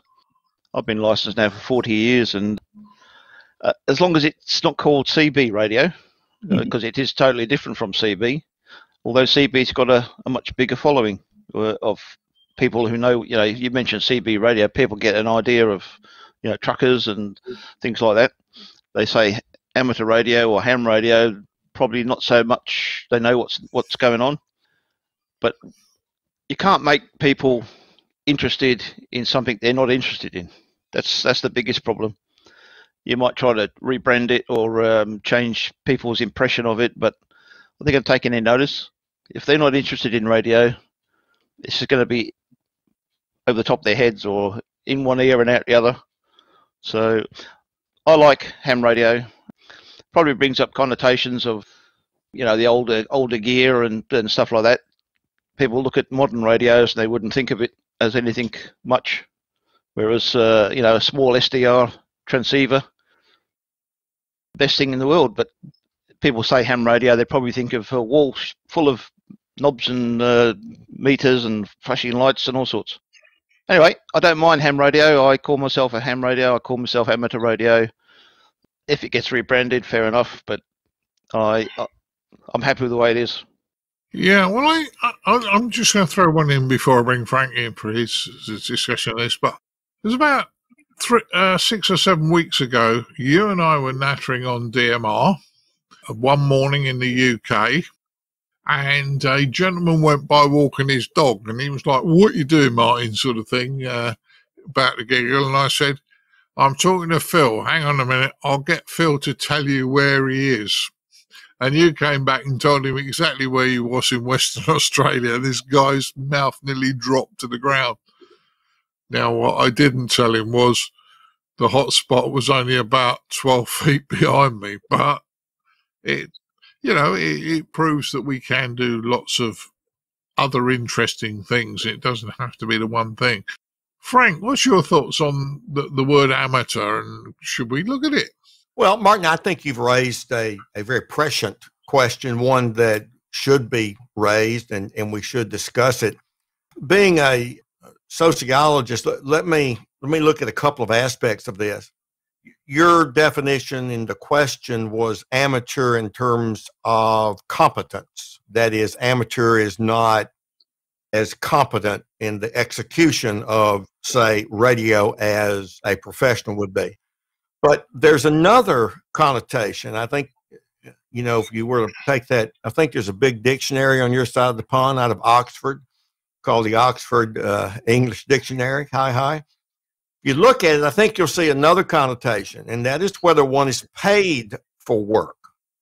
The famous golfer Bobby Jones in my home state of Georgia was thought to be one of the best golfers in the world at one time, yet he wasn't paid to play because he retained his status as an amateur golfer. The same thing for Olympic athletes. So there's another dimension of being paid versus not. But let's look at how we got here. Ham or amateur was not the original word for using radio. As Martin, as you know, I've been doing some reading of the historical records about who were the first licensed hams in the U.S. And in going through a lot of that, the early words, I was missing some literature when I was doing a search in a search engine and things. But that's because it wasn't called amateur radio. It wasn't called commercial radio. It was called wireless radio. And remember, in the early days, there was no commercial versus amateur. There were just people who did wireless, and some companies. Many companies got into building this thing and transmitting. So how did we get into amateur radio being called amateur? It was by government regulation, at least in the U.S. I'm ignorant about England and Australia and other parts of the world. The other panelists can maybe comment on that. So what became the Federal Radio Commission Then the FCC designated services for commercial radio and non-commercial or amateur because they were not paid, not because they weren't very competent. So let me dissect it that way. Now I'll come back to where some of the other folks have commented. I've said before, I'm a sociologist. I'm a professor emeritus. That means I'm retired. They still let me on campus and I can use the library, but that's about it. My professional association began as the American Sociological Society. And if you write the abbreviation, it's ASS. Well, gosh, that's probably not the best thing to call yourself. So it didn't take very long for them to change society to association, American Sociological Association. But yet it was brought up that there was a president of another association that went by ASA. He happened to be a sociologist, but he was president of the American Statistical Association. Now, I've been a member of both at one time in my career. So coming back to what Scott has really talked about, how do you brand yourself? There are some legitimate reasons to kind of change your name or what you want to be called. But I kind of think we ought to, at worst, adopt wireless, but not quit calling ourselves amateur radio operators, because from the government perspective, that's what we are. And that's what our license says we are. We're not paid. We can't be paid to transmit. So I think by emphasizing that we're amateur radio operators and we use wireless technology, that may broaden it just a little bit, because that gets into drones, wireless controlled drones, robots. And hey, you folks with fancy cell phones, you got it from us. Those cell phone towers, you got it from us. We call them repeaters. Used to have tube models, and so on and so on. So I think it probably what we might consider is sharpening that image that, yeah, we're old school, and that old school is now used in lots of different ways. Well, I remember when we did this at the QSO Today Expo, one of the comments came up and it said, and it was a bit derogatory, and it said, white-haired old men talking about amateur radio. Well, we might be senior people, but in many ways, well, I think we're young at heart and we're open enough to ask some of these questions. So you raised the subject, Frank. Should we change the word radio to wireless, or should it be mutually exclusive? I don't know. I mean, wireless used to be the old name. Then we went to radio. Then when we went into computers, it went back to wireless technology. I don't know. Frank, you go first on this one. What do you think? Well, what I would keep the official name, that is amateur radio. But, there's very often, and Scott, certainly more experienced at this than I am in terms of branding. But, you can have your formal name, but you can kind of have the informal language that you use to characterize yourselves.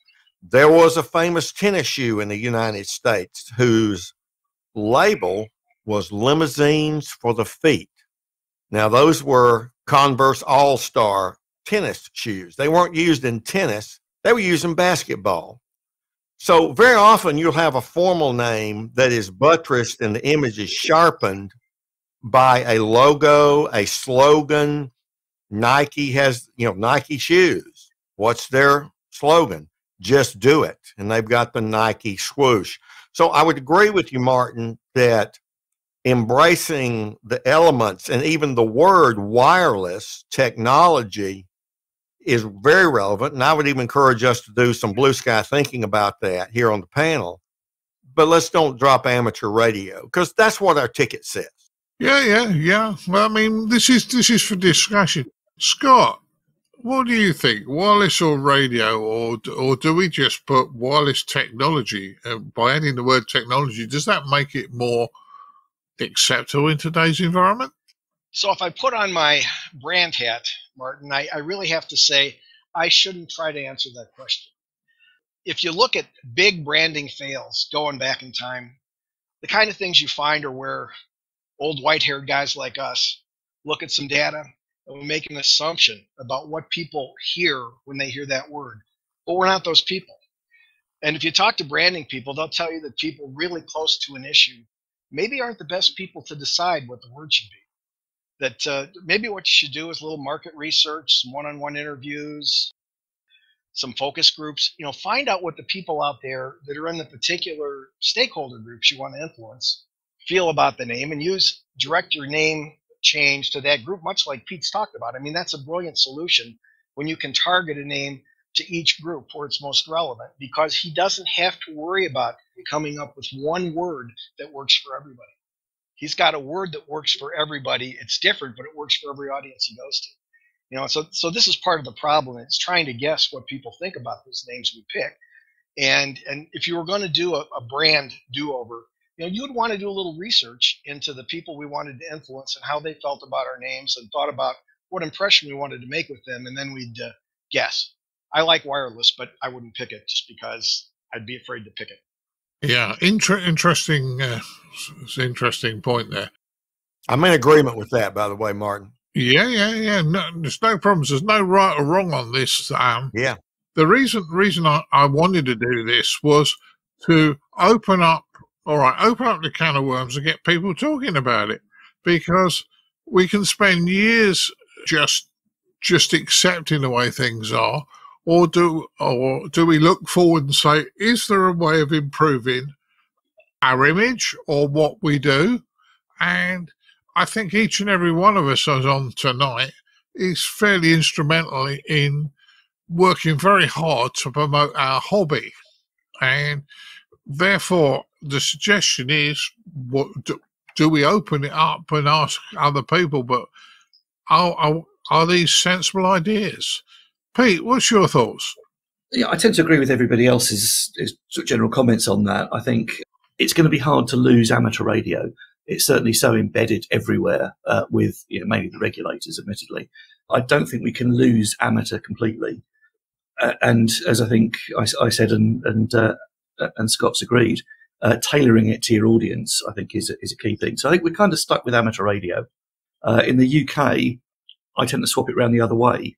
So radio ham as opposed to ham radio, because people of a certain age remember a certain comedy sketch with Tony Hancock as the radio ham. So some people will get that. And I also think, on a branding point, wireless does sort of make sense.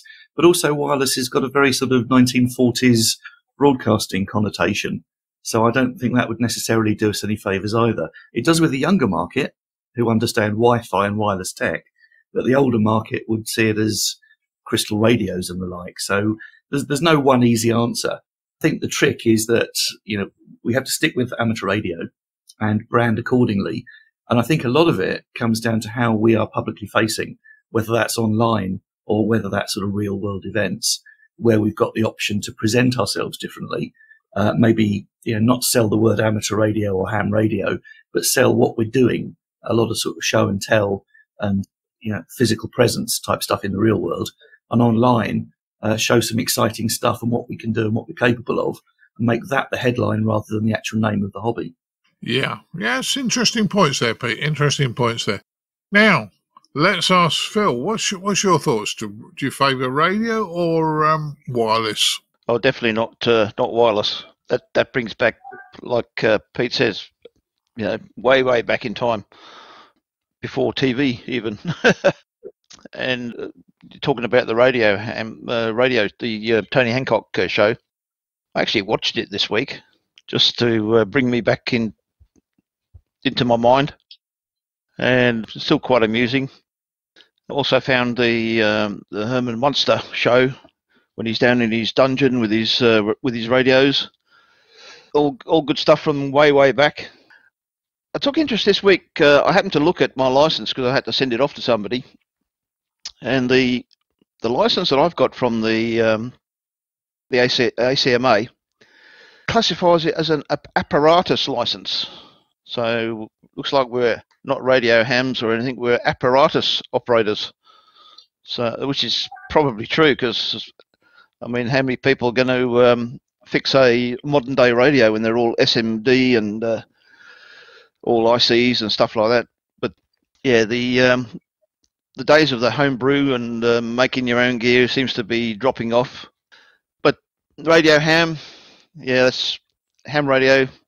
I call ham radio as the medium that I'm in, but I call myself radio ham, so I call both. Probably don't say amateur radio as much, but if somebody says, "Oh, you're into CB," I go, "No, I'm into amateur radio." So I take it a bit from every sort of connotation, but yeah, it could do with a rename, but I really don't know what you would call it. Back to you, Martin. Yeah. Well, it's an interesting discussion, and I don't think any of us have got the whole answer. I think what we're doing is opening up a can of worms and saying, let's discuss this within the hobby. Yeah, there might be people who come around to discuss it in the hobby and go, no, everything's fine as it is, in which case that's also fine. But if we don't question it, we'll never know. Our public perception of our hobby. I mean, you mentioned CB, Phil. Is it CB? In fairness, Citizens Band, and I'm gonna put my neck on the line here and say, Citizens Band, there's nothing wrong with Citizens Band. The biggest problem is that some of the people, because they don't have a license, have used it for bad things, and it has created all sorts of problems with people effing and blinding all over the airwaves. Now, that's not every CB operator, and in many ways, I'm going to really put my neck on the line. I spend a lot of time operating 2 meters and 77s from my FM from my car. Now, apart from the frequency change and a slightly different mode of conversation, it ain't that much different to CB, and that's quite frightening. That would frighten a lot of amateurs. The other one is people think it's an old person's hobby. They think we're old men sitting in our garden or back garden sheds or backyard sheds communicating in Morse code. They think, well, why do I need to bother? Because I can have a mobile phone to do this, or I can talk around the world with VoIP programs like the one we're using today, or Skype, or the other one is anybody still doing that? Yeah, Pete, what's your thoughts? Yeah, it's a tricky one. Certainly, I was a CB when I started back in the 80s. A very good introduction into radio, and the public perception at the time was very much sort of American truckers, and obviously tied up with things like the Dukes of Hazzard and Convoy film. So people have a perception of CB in their minds, as they possibly do with ham radio as well. But yeah, I think really it's a public perception thing. We've got to look at how people come across amateur radio. If they stumble across us at a field day or a public event, we've got the option to sell ourselves perhaps better than we are at sometimes. Again, if I'm meeting the public, I tend to call myself a radio enthusiast, which opens up for a discussion. Normally they might say, oh, is this CB, or what exactly are you doing? But if you say you're enthusiastic about the hobby of radio, that opens the door to whatever way you want to discuss it. So I think for sort of face-to-face things, how we brand ourselves could possibly do with an overhaul. I think last time we had this conversation, I gave the example of field days where you've got the guys with their headset on back to the members of the public tapping away at a Morse key. Is not very open and welcoming for people to come and have a chat and see what's going on. There's a bunch of things that we don't do, or where we shoot ourselves in the foot by not being very, very good at communicating with the public and showing us at our best. So I suspect, we keep the name amateur radio or ham radio, but make sure when we are in front of the public, we're doing the right kind of stuff, and we are selling ourselves as best we can. I think that'll get some brownie points. The other side is the online side of things, where people, go to Google and try and find out about amateur radio. Sometimes they don't get the best results.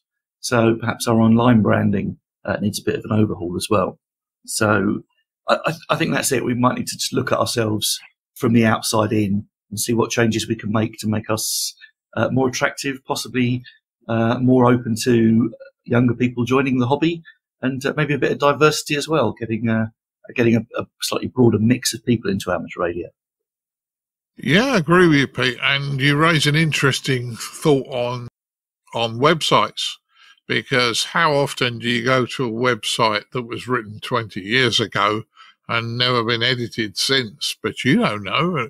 I mean, sometimes I don't even spot it, and I've been in the hobby, but if somebody was new coming in, you know, they'd look at some of this and go, God, that's a bit ancient, and maybe get turned off by that. Yeah, it's interesting. Maybe we as amateur radio operators or radio operators, whatever we want to call ourselves, should date the last time our website was updated, the last time the page was updated. Maybe that might help. But there you go. Phil, it probably surprised you. I said, yeah, I did do CB before I came into amateur radio. Yeah, I mainly operate VHF and UHF, and very often DMR when I talk to you. Hi. But yeah, what's your thoughts? I mean, you know, CBs, I have no axe to grind with CBs, but what's your thoughts on the public perception? Well, it might surprise you. I also came in via CB. Started off first off doing CB, and then I got my novice license, and then I got my full license, and that was 40 years ago. So yeah, I started off way back on CB, and I thoroughly enjoyed it. And there's lots of very great people on CB. So I got no axe to grind either. But I just don't like being branded as a CBer, because you know, I say no. It's different. The perception of sitting in a room tapping away with Morse code, that's probably what everybody thinks when they think of ham radio or amateur radio or whatever. The perception, how you change it, I don't know. Like I said earlier, you can't make people interested if they're not interested. I've done the lighthouse weekend in August, and we have a nice setup in a room down at the lighthouse. All the tourists can come past and have a look, and they might poke their head in and say, "Oh yeah, look what's going on," but really not many of them would come in and find out. And we explain, with those that do, we explain what's going on, and they probably think crazy people and walk off. If you're not interested in radio, I don't think there's any way you can make people interested. And those that are interested would know what amateur radio was anyway, I guess. So, I mean, how many people have their radio shacks? I call it a radio shack, radio room, in their lounge room that's open to everybody? Not many. Everybody's got their own little room in the back of the house, or down in the garden, or in the garage, or wherever. So I guess we don't help ourselves, because we don't really put radio in the open air and, you know, let everybody see what's going on. At least last man standing, the radio room there was in an office, and it was quite visible to most people as in that theoretical shop. So you know, they did the right thing there, I suppose, rather than have him in a closed room somewhere. At least it was in plain view. So I guess they were trying. Whether it's worked or not, well, who knows? Anyway, back to you there, Martin. Yeah, you raised some interesting points there, Phil. And in fairness, I mean, I tend to operate a lot portable. I'll set up on a piece of land somewhere on a hilltop or in a park, and invariably, I will get half a dozen people stop and ask me what I'm doing. And I try and explain to them, and sometimes they say, "Is it CB?" And I go, "No, it's not CB, it's amateur radio. Amateur radio is like CB on steroids. You know, we can do so much more." And the other thing you're talking about your lighthouses, yeah, people will come in. But I've had this discussion with a lot of people, and I could be totally wrong on this, but if you've got a couple of old boys operating a radio or HF radio, first off, SSB is difficult to understand if you're not a radio person. You haven't tuned your ears into it, and unfortunately, we don't always tune in properly to make the contact. We're just trying to get the quick contact. So, if I was let's say I go back about 30 years ago, and I've got young Colin in tow with me, and we go and see a guy operating a HF station, massive area out the front, and I'm thinking, hang on a minute, this little lot's going to cost me £2,000 or £3,000 to have this sort of setup. And I'm thinking, my son's probably only going to have the interest for a couple of months maximum. I'm going to try and dissuade him from even getting involved. I'm going to try and walk away from it because it's just going to be heartache for me. Whereas sometimes I think some of these special event stations, we'd be better off with a couple of handy talkies and a local repeater, or even somebody down the other end of the car park just answering the calls on FM, which the person could hear much clearer.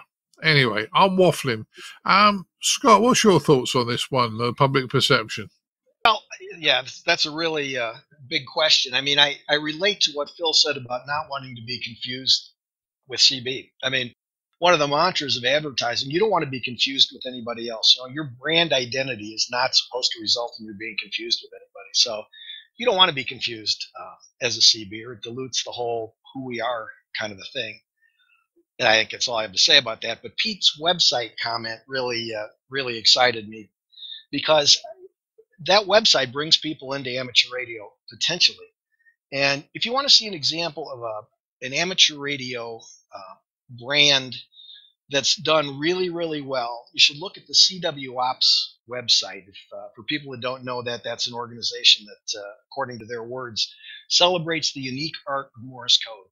But if you go look at that website, in one page, you know what their mission is. They've got their trademark, if you will, CW Ops. They've got their slogan, celebrates unique art of Morse code. And you can see every activity they're in, what they're about.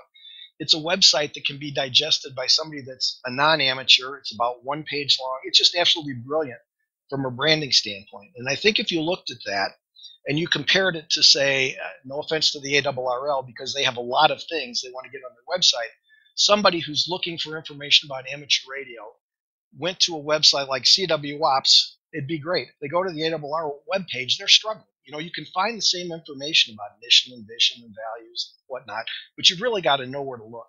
And I think we do ourselves a disservice there. We need a brand and a web page that's clean and easy and accessible by people that understand. And there's a second point. You know, I think someone mentioned about getting people interested. There's been a lot of study of how you get people interested in museums that's kind of analogous to what we do. There's a woman named Nina Simon who wrote a book called The Art of Relevance, and it deals with how do you get people to walk into a museum that haven't been there before. And there's two things it takes, apparently. They've got what they call a positive cognitive effect, which means there's got to be something in there for that person. That person has to see whatever you've got there and feel that there's something there they can relate to. And then they have to think that there's not a lot of effort required to get that. And I think that's something we need to do for amateur radio. I'm not sure how we do it, but I'm certain that a lot of things we do don't make it easy for people to look at it and say, wow, that's fun, I want to do that. And I think that's the key. Yeah, a couple of very interesting points there. Yeah. You've obviously been talking to my eldest grandson, and he says if it's too much effort, he doesn't do it. And yeah, if we make it easy for people, then that's certainly a good one. Frank, what's your feelings on the perception of our hobby by the public?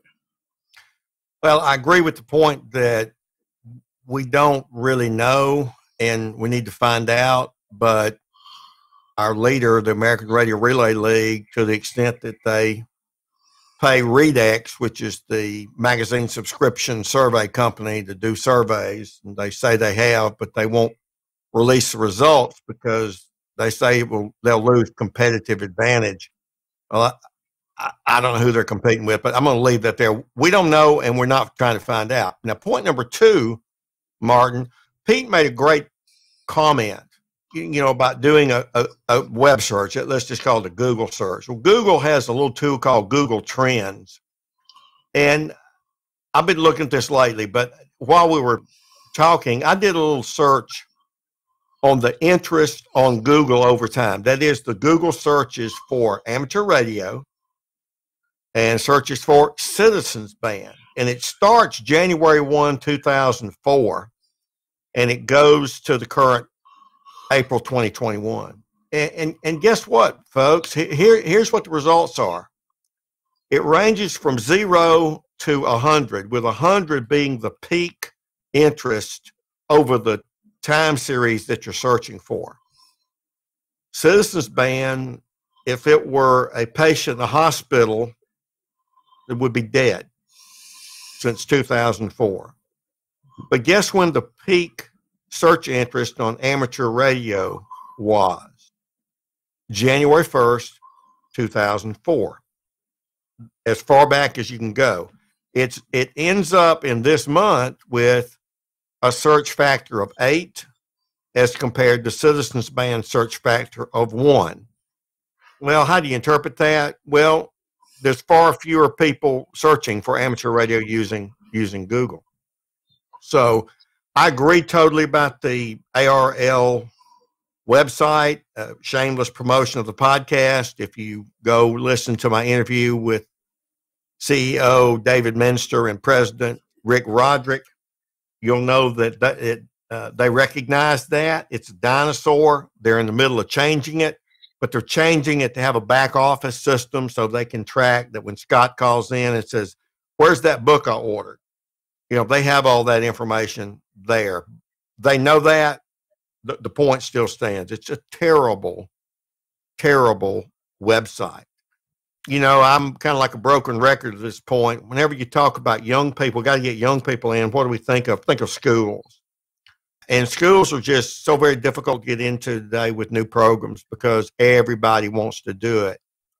And there's a whole segment that we could look, actually, to use Scott's notion, you want to get in schools? Talk to people that administer schools and ask them what the challenge is. Well, I have.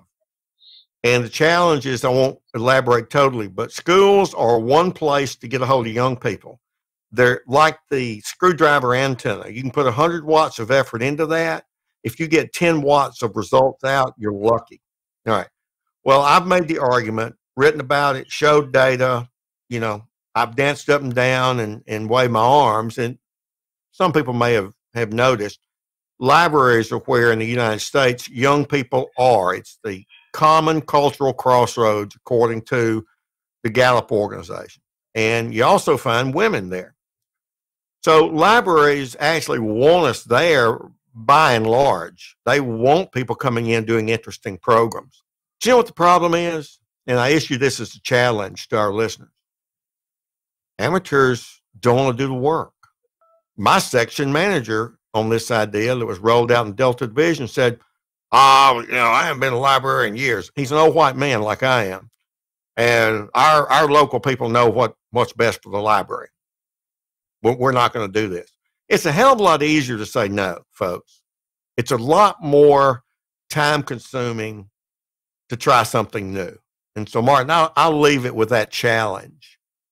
Libraries are much more efficient. You're going to get 80 watts out of that screwdriver antenna with libraries as compared to 10 for school. Prove me wrong. No, I don't think I'll prove you wrong. The only thing is, in the UK, libraries aren't as well used as you have them in the States. However, it's not something we should dispel straight away.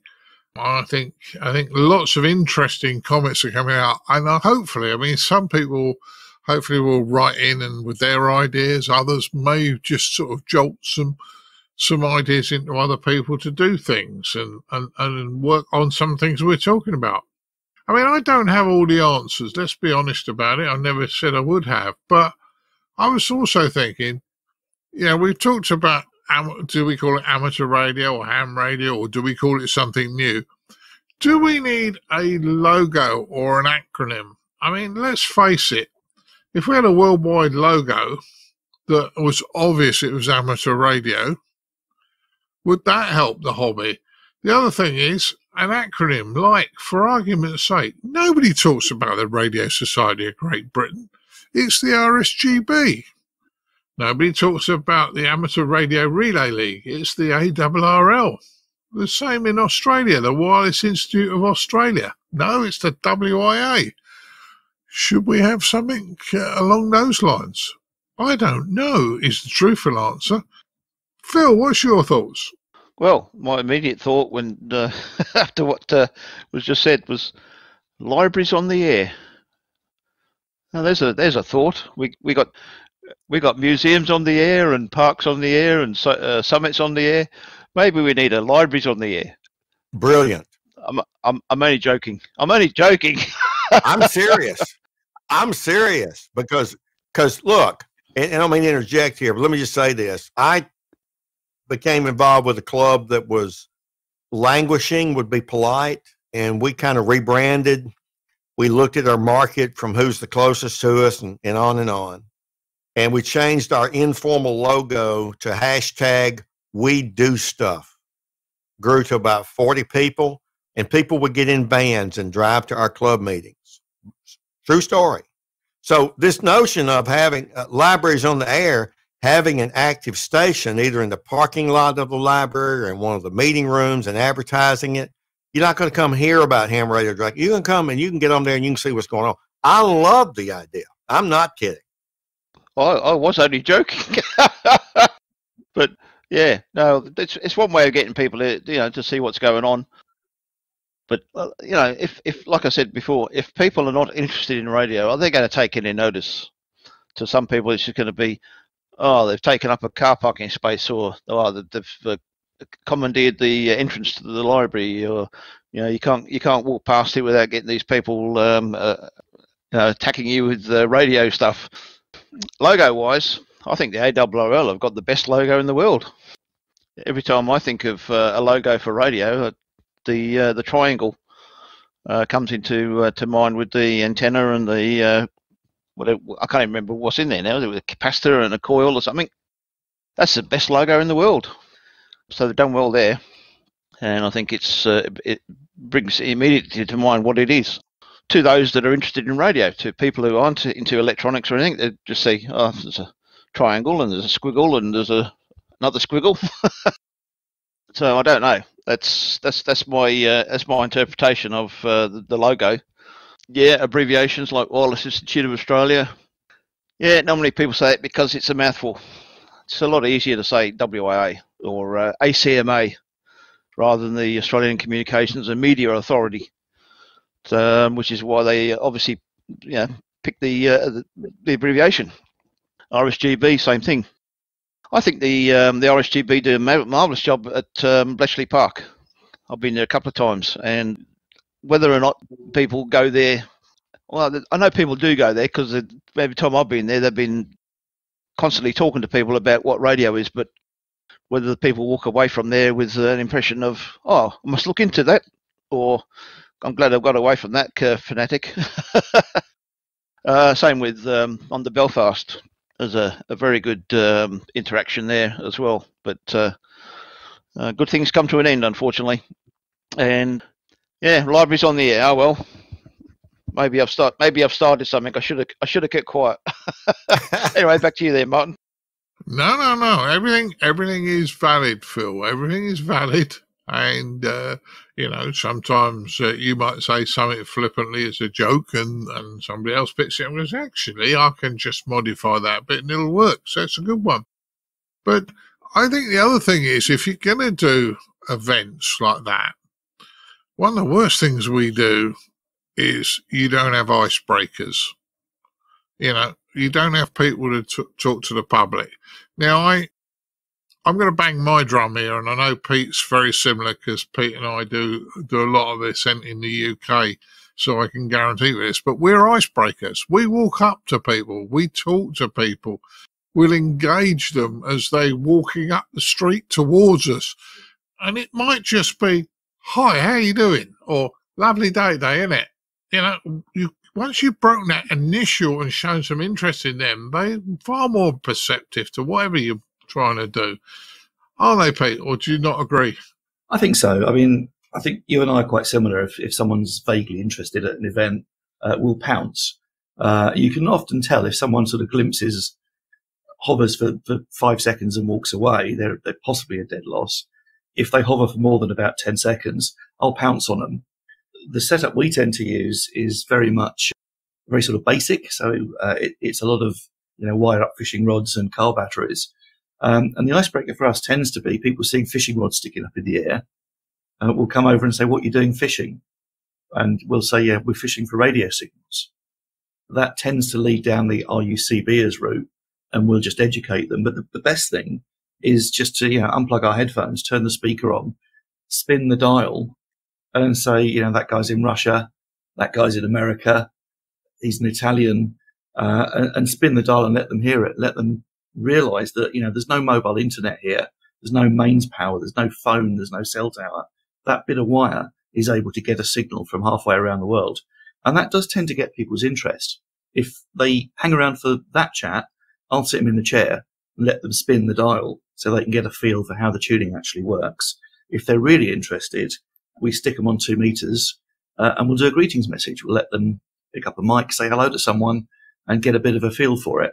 And the thing you'll notice at our field events is we have lots of leaflets. So nobody goes away without a leaflet, which points them towards our website, where we have some very sort of clear what is amateur radio videos. And we've learned the lessons that I think Scott was mentioning about the website awareness, which is a bit of a bugbear of mine. And we make sure that our website has a lot of, getting started videos and what is amateur radio stuff without the jargon. So I think that's how we tend to sort of hook people in. But just to, if I may throw back to the original question, logos, I'm up for no logos and no acronyms. Controversial, I know, but I don't think acronyms help anyone. If you don't know what it stands for, it just gets in the way. And we haven't got enough awareness. We're not McDonald's. People aren't going to recognize the amateur radio logo from miles away and come rushing over. So for me, no logos, no acronyms. And at field days, pounce on anyone that's remotely keen before they get away. Yeah, well, I mean, that's a fair assumption. I just think that Essex ham is a lovely brand. That's all, Pete. It's yours. No argument from me. But we set out. I mean, so Essex ham was born 10 years ago, and I was largely looking at the internet landscape. I stumbled into it a bit by accident and thought this is a brilliant hobby, but nobody's talking about it. And everything I found online was, I think as Scott said, it's 20 years out of date. I've just called up a random amateur radio website here, and everything I'm looking at about this particular amateur radio site is wrong. The URL is the call sign, which means nothing to anyone. www.g and then the call sign. It then says established 1946, which immediately means it's 70 years old. It's in Times New Roman. And then when it starts getting into the content, it lists the club call sign. The next paragraph is club net is on 145.375. Our DMR ID is, and some information about QSL cards. Now, the average newcomer that stumbles across that website and sees that, acronyms, logos, and all that kind of stuff, it's going to be so turned off, and hopefully Scott will back me on this one, is know your audience. And club websites, effectively, you've got 3 different audiences. You almost need 3 different websites. So you've got the club member, which most websites seem to be aimed at. And the club member just wants to know what's in the diary when the next meeting is. Newcomers that have just got their license, they need help. So, a section for newcomers, help and advice, getting started guides, what rig should I buy, and that kind of stuff. But the newcomer that's totally unlicensed and doesn't know anything about it needs a very good, clear, what is amateur radio? Maybe a nice, 2-minute short attention span video showing what it is, with a link to how to get started, how to get your license, whatever. And so much of that we're doing wrong, and so much of it is now all online, that I think that is the bit that I would say needs the more urgent attention. Sorry, I'll get off my soapbox now. No, your soapbox is very important, Pete. Very important. And thanks for that one. So, Scott, we've kept you quiet for a minute, but, what's your thoughts on the logos? Pete doesn't like them. Do you not like them either? Yeah, this is the only thing I disagree with Pete on, logos. And I guess the point I'll make is, let's go to the library. I'm still numb from libraries on the air. I'm not sure what to do with that, but let's go to the library and let's look at the back of every computer that you're looking at of a person that's aged 13 to 16 there. And what's it littered with? It's littered with logos that they think are cool. I think if we had an amateur radio logo that looked like things that they thought were cool, I don't know, Arduinos, robotics, whatever it is, something that's a contemporary technology reference, something that, I don't know, and I say this in jest, but only half in jest, that had a skeleton, a lightning bolt, and neon colors, whatever it is.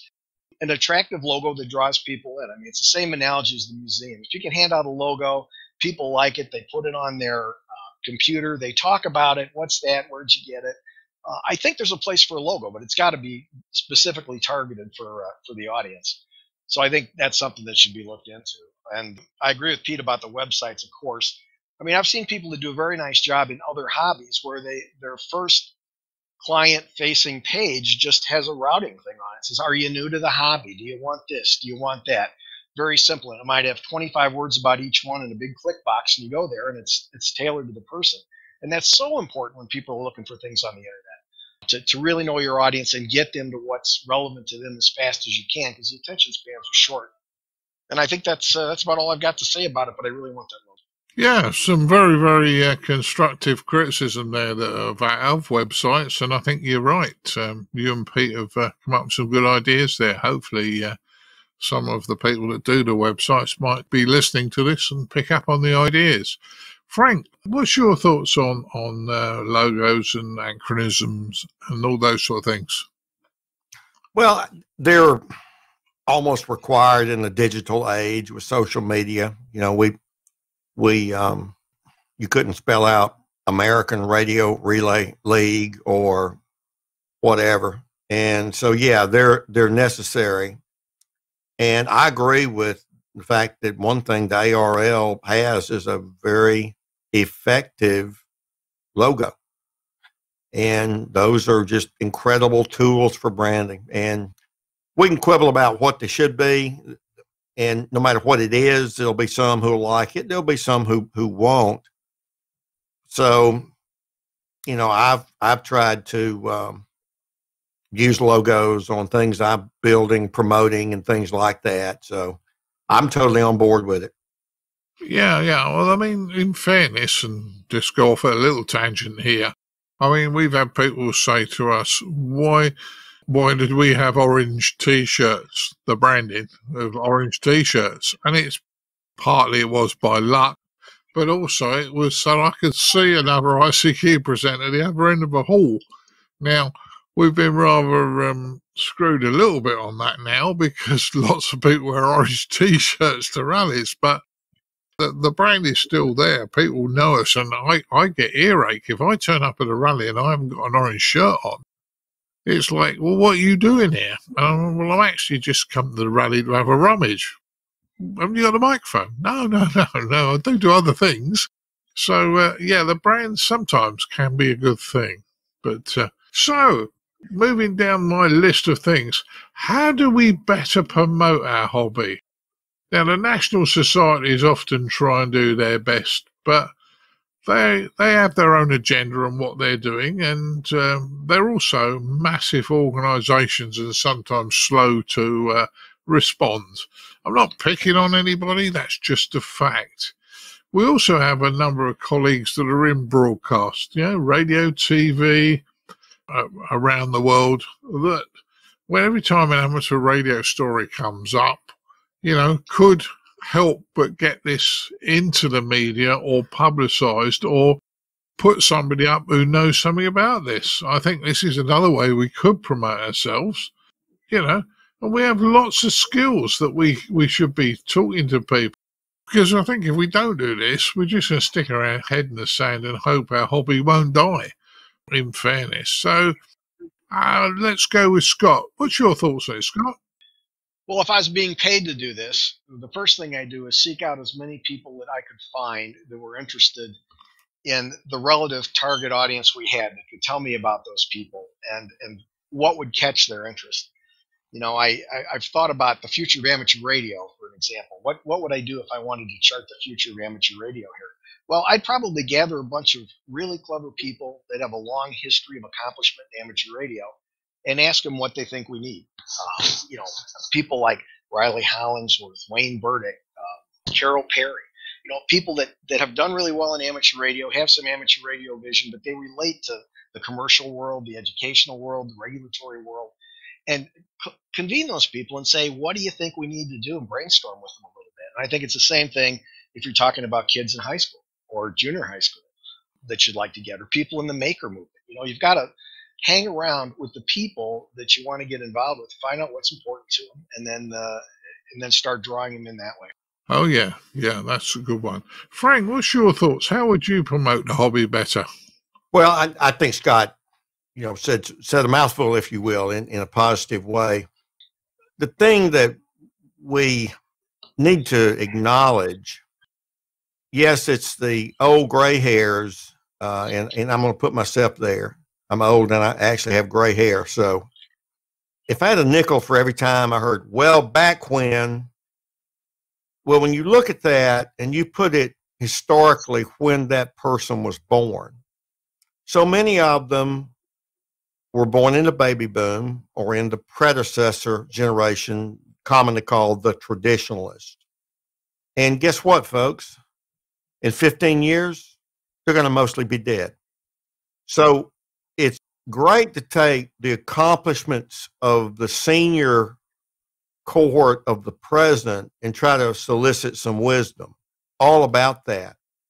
But at the same time, you have to be careful in what you hear from them and what you act on, because when we do what Scott's saying, when you talk to young people, shameless promotion, young man in Illinois who started a young Illinois amateur radio club. He found out about ham radio, not in the library, not in a school, not by the guy down the street, on YouTube. And he got excited because of what he saw on YouTube. Politely, he don't want to sit at our knee, and his friends don't want to sit at our knee. And if you get on YouTube and you look up the user Astroleah, it's a young lady and she's got a friend. They're both hams. Now, in her case, her father's a ham. That's how she got in it. That is, in the household. Now, there's the ultimate organization in which to find young people in their homes. So, those folks get excited for reasons that Scott's alluded to that are not known collectively by the people like me, rooted in the young period of time in the baby boom when we were born. So we have to be very careful of that. If what we believe in our hearts and our minds, and for our experience, if there's anything we know about millennials and Gen Xers, that they look at the world differently than we do in broad terms. I mean, I think today that I challenge anyone that disagree with that general statement. They're very different. Here's something that will be outrageously controversial. The American Radio Relay League here in the States is the 800-pound gorilla. They are the national association, as they claim to be, and I'm one of their flunkies in the district, in the Delta Division. We spend hundreds of thousands of dollars with Hoke and Mintz and some of these other high-dollar contractors that come in and we'll do all this and it'll make coffee for you. Buy some national ads, primetime television. Tell the American public about amateur radio. You can't afford a lot of them. Try it once. See what happens. It's worked for some other companies. Yeah, well, that's a certain option. And, you only have to do it a few times, and maybe you'd get special rates because you're not a business. Phil, over in Australia, how do you think we should promote amateur radio better? Oh, that's a good question. Jota is a good way of doing it. Get the kids interested early, and maybe later on you might get a small percentage who remember the fun they had talking to other scouts, and maybe they'll do it. But that's hard because they've got telephones, and you can do the same thing with a telephone nowadays that you couldn't do way back. I just said it way back. It used to cost a lot of money to phone overseas. Nowadays, with Wi-Fi, it doesn't cost so much. So, how do you make it more interesting? I guess attending different fates or expos and things like that would be one way. There's plenty of electronics expos around the world, but they usually cost money. You've got to have people with the time to do it. So it's hard for a basic organisation. Advertising on TV is very expensive. So the only thing I wish people would get it right is whenever something is on the news, it's usually a radio ham or a CBer has done this, done that. And usually it seems to be, if it's something bad, it's always a radio ham. That's the impression that I'm getting. So some of these news organisations should be dragged in and given some sort of outline of what's what. Just because somebody's a radio enthusiast and might do something illegal doesn't mean they're a radio ham. That really gets my goat up. So advertising, branding, yes, it's important, but unfortunately it costs money and it costs time. And I don't know if most people have the capability of doing it. I know when I go out into parks, I go out into parks that are remote, so if I see any, or if anybody sees me, they either think there's a weirdo over there and they stay away, which actually suits me. I don't go into open areas where a lot of people are around generally, so I'm probably not a good one for that sort of advertising. But if we're at a lighthouse and people come in the door and they show an interest, we usually go and have a chat to them. But I've done JOTA. Haven't done too many summits. I haven't done too many lighthouse. I've done one lighthouse for many years. Even the JOTA started off okay, but then they started losing interest, and losing interest probably came around with the advent of mobile telephone. So I don't know where it's going to end up. Back to you there, Martin. Yeah. Well, it's interesting what you're saying, and we all approach it in different ways. So I've left Pete till the last, Pete, because, I was going to ask you, how do you better promote the hobby? You work in broadcast, I know, but equally, Essex Hams, from nothing to probably one of the biggest forces in amateur radio in the UK, Club of the Year award, and you don't limit people to living in Essex.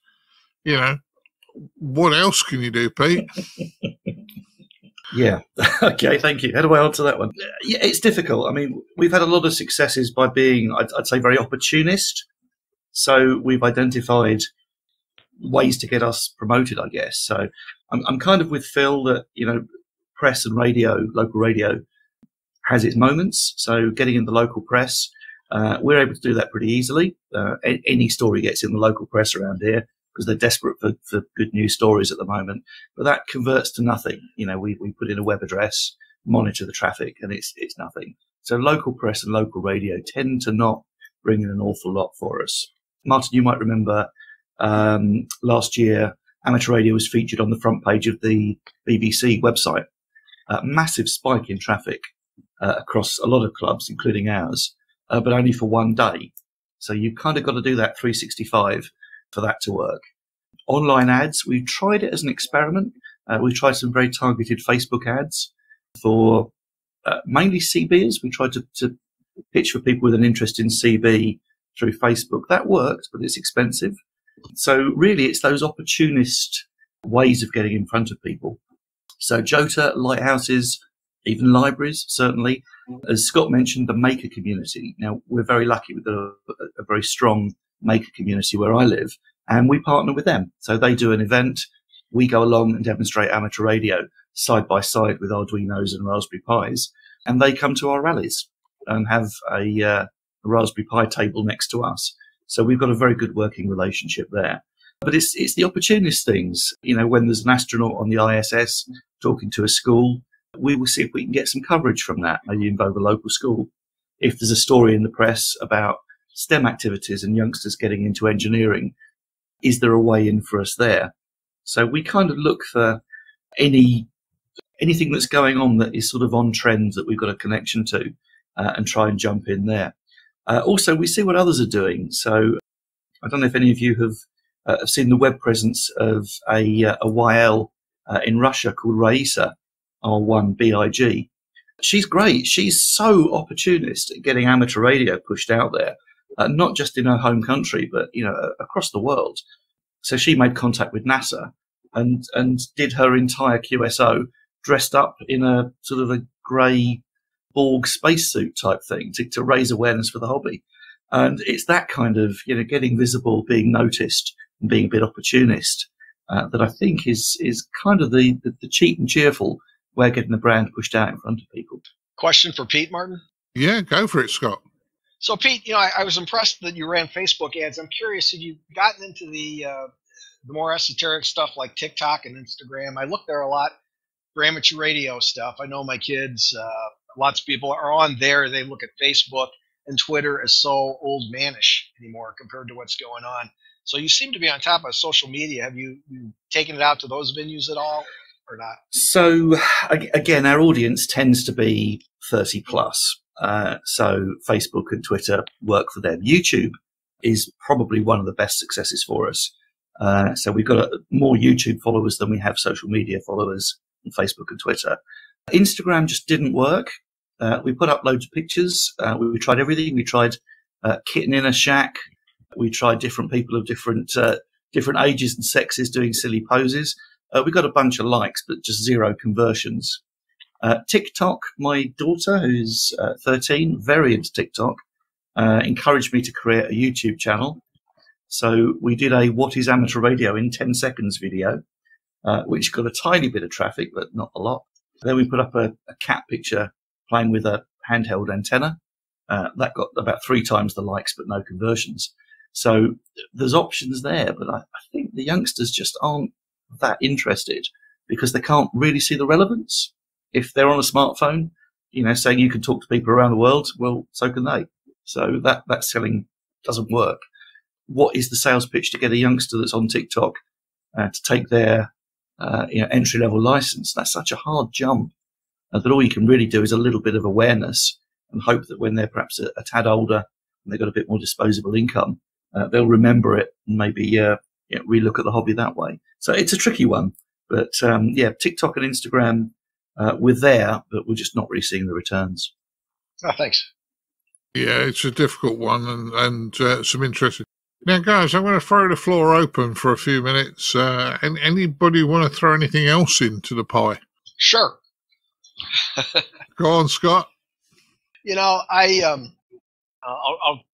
throw some gasoline on Frank's fire a little bit, I suppose, too, about advertising and maybe the ARRL being a little dated.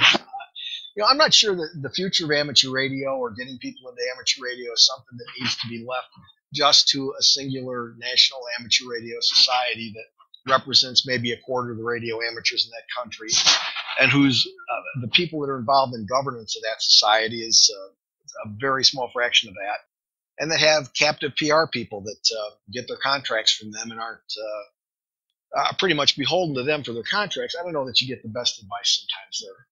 I'd really like to see an independent amateur radio organization made up of people that really cared about the future of amateur radio, charting its direction and maybe taking some new ideas out there about getting people interested, free from the administrative hassles of long-established organizations.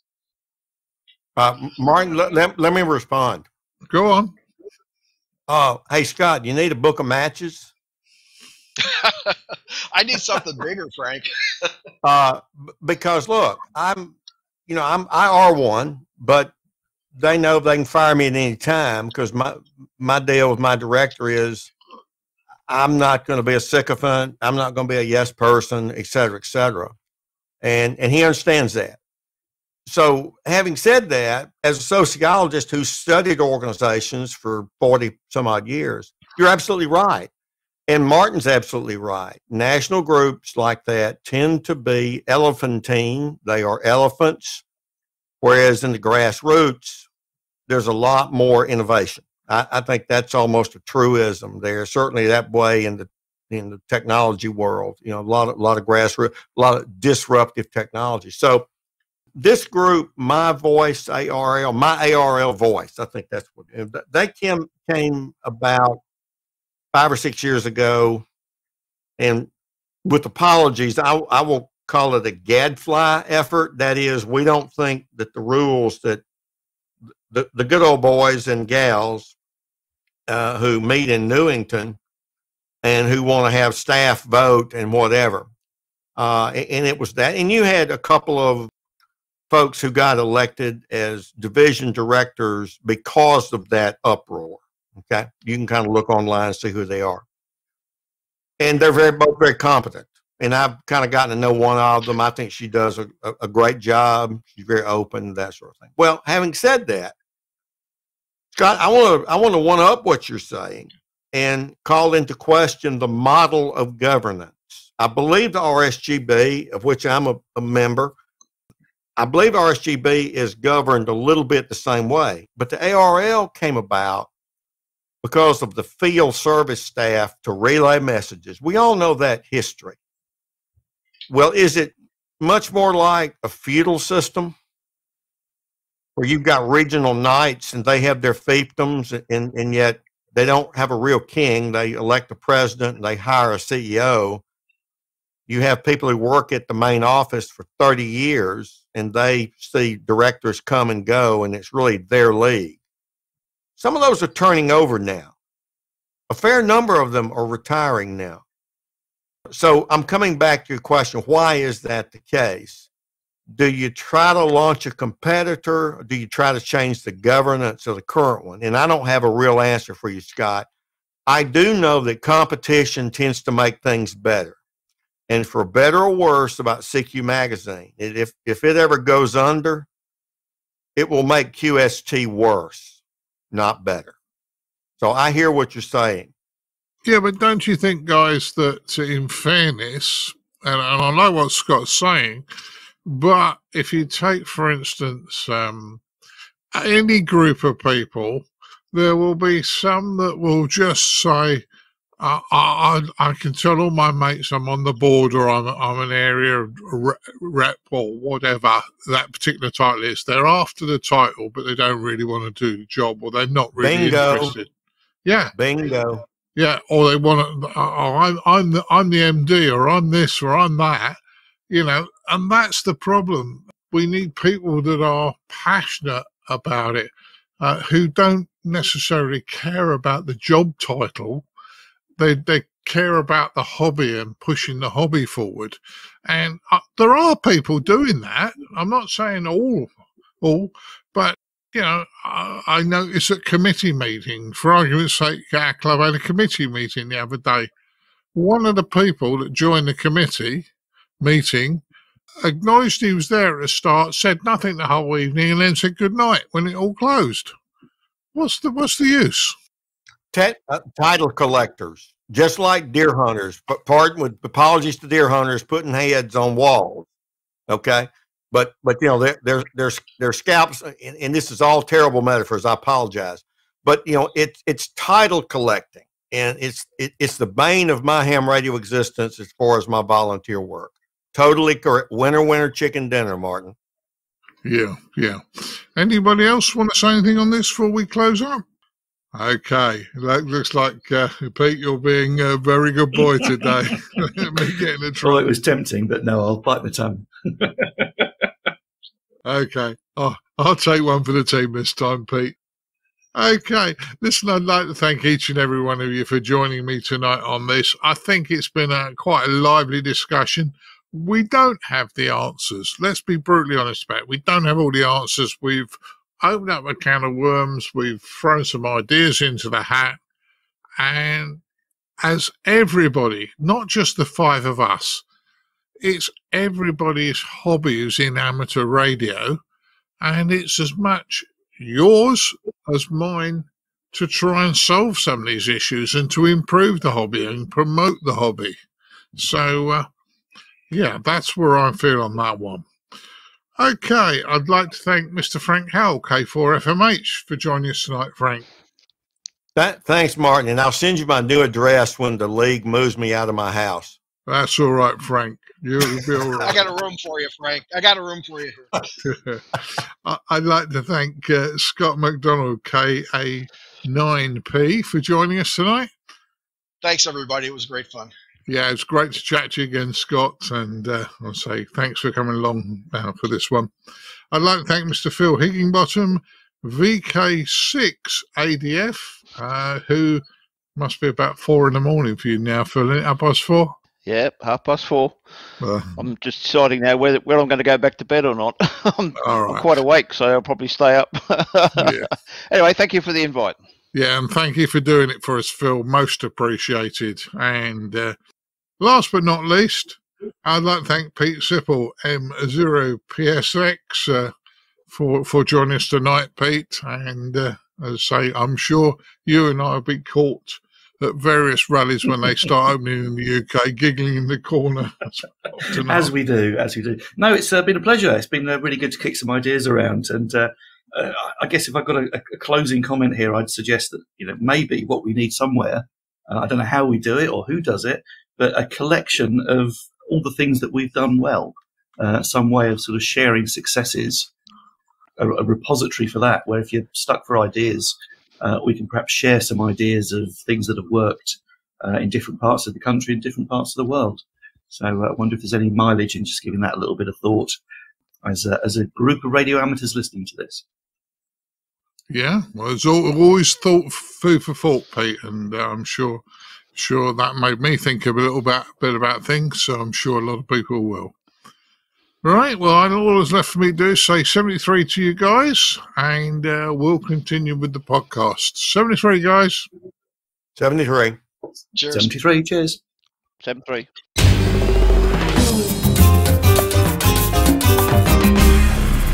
The ICQ Amateur Ham Radio Podcast, serving the amateur ham radio community fortnightly since 2008. Well, welcome back, everybody. I really hope you enjoyed the feature this episode about do we need to rebrand the amateur radio hobby. That was a retake of the talk we gave at the QSO Expo a few weeks ago. Unfortunately, due to as I say, some technical issues, I know the guys were struggling with getting a lot of stuff fixed up at the show. We were unable to take the original recording.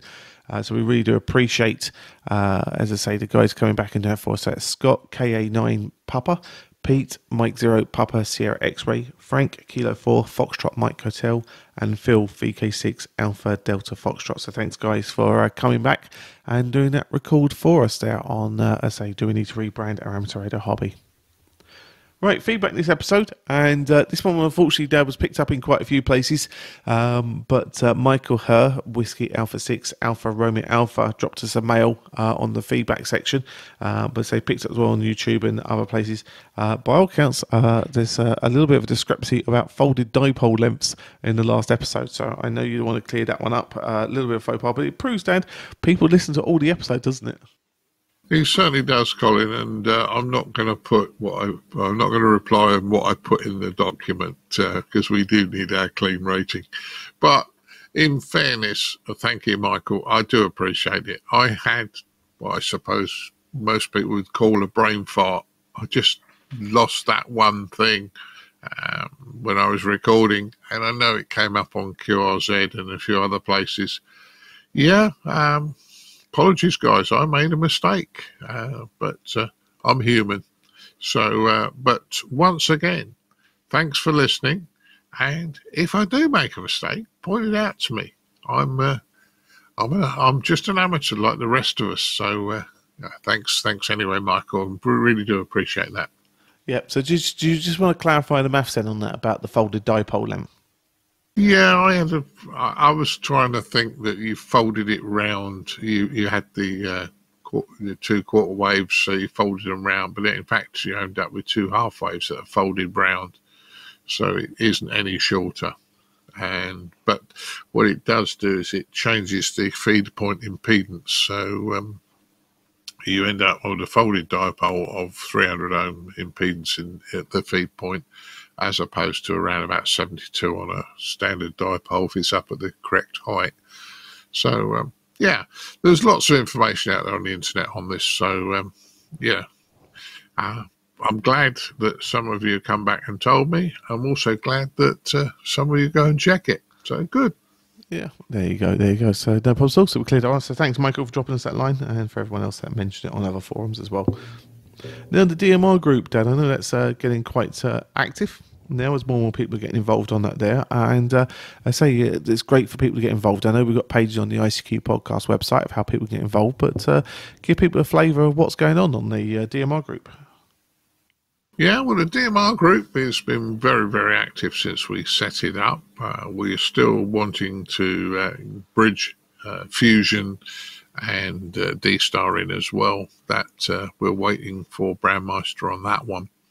At this point in time, and I did a quick few stats a few days ago, at the end of April, the 30th of April, at 5:30 in the morning is when I took the database dump, UTC that was, 12,854 accesses. Now, I'm going to call them accesses because, all right, some of you just blipped it. Yeah, 12,000 access, nearly 13,000 accesses. Of that, there were a total of 116 different DMR talk group IDs, which I'm going to reduce that down to 113 users because I did spot that three of the IDs belong to people who've got two IDs. So let's say 113 different users. The most interesting one is that this is also from 21 countries.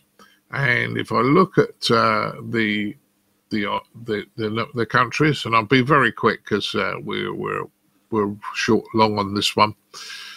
France, Croatia, Serbia, Italy, England, Wales, Scotland, Jersey in the Channel Islands. We've got Denmark. We've got Ukraine, Poland, Germany, Portugal, Canada, the USA, a lot from the USA, South Korea, Australia, New Zealand, South Africa, Peru, and Argentina. So out of the 21 countries, and the users are going up because I spoke to new users since that report. There's a lot happening there, Colin. Yeah, exactly. So it looks like it's a great way of getting in touch with people, shows our worldwide audience. And so log on anytime during the day. More importantly, make a call. Don't just blip the group. Make a call and see what comes back to you. Talking about making a call, one of the wonderful things you can do to help out the ICQ podcast is to make the call and decision to become a donor of the ICQ podcast. It helps pays our way and keeps us advert free. The best way you can do it is to go to icqpodcast.com/donate, where there's lots of options to get involved. And as always, we'd like to thank our donors this episode. So along with our monthly and annual subscription donors, we'd like to thank Walt, Kilo Tango 0 Delta, and Andrew Mike 0 X-Ray Zulu Sierra for being donors this episode. So many thanks, guys, and many thanks to the subscription donors. You help pay our way, and we really do appreciate it. So we'd also like to thank the guys that joined us on the News Roundtable. So Chris, Mike 0 Tango Charlie Hotel, Martin, Mike 0 Sierra Golf Lima, Ed, DD5 Lima Papa, Frank, Kilo 4 Foxtrot Mike Hotel, and Bill, Whiskey Charlie 3 Bravo, for taking part in this episode's roundtable. Many thanks, guys, for join us in that section. Now, Dad mentioned as well there's about the DMR talk group. There are potentially some new updates coming out on that very soon. One of the quickest ways we're going to get that information out to you is via the ICQ podcast, newsletter. So it's a quick way of us getting information out to you when something like that develops. So if you're not part of that newsletter, all you need to do is go to the website, click on the subscription buttons, sign up there. The great news is we don't sell the list or anything like that. It is purely for communicating news, information, and new releases to you. So you can get involved in that subscription base, and the announcements that are hopefully coming soon on DMR will be pushed out to you as quickly as possible. We'll announce them in an upcoming show when they come available. Right, Dad. Well, I think that covers everything, as you say. So a bit of a long show this one, but hopefully full of great content for everybody to enjoy. So you probably need yourself a refreshing cup of tea, not only one for Mrs. B. But I'd say make sure you only give her a chocky bicky, as we don't want to be treating you too well. Yeah, well, Mrs. B and me are going to end up having a cup of tea in a minute, and I'll find her a nice chocky bicky. And this one could be the first ICQ podcast to go 3 hours, Colin. Hi. Sadly, no. I think we've had one before in the past, but as I say, they don't come regularly. But as I say, guys, we've always said if we've got great content, it doesn't matter how long the show goes, we'll give you the content. So, look, I hope you're enjoying this one as always, guys, and yeah, let us know your feedback via the usual channels, obviously. So, I'm going to bid you and our listeners 73s, and we'll catch up with everyone in a fortnight's time. 73s all. 73.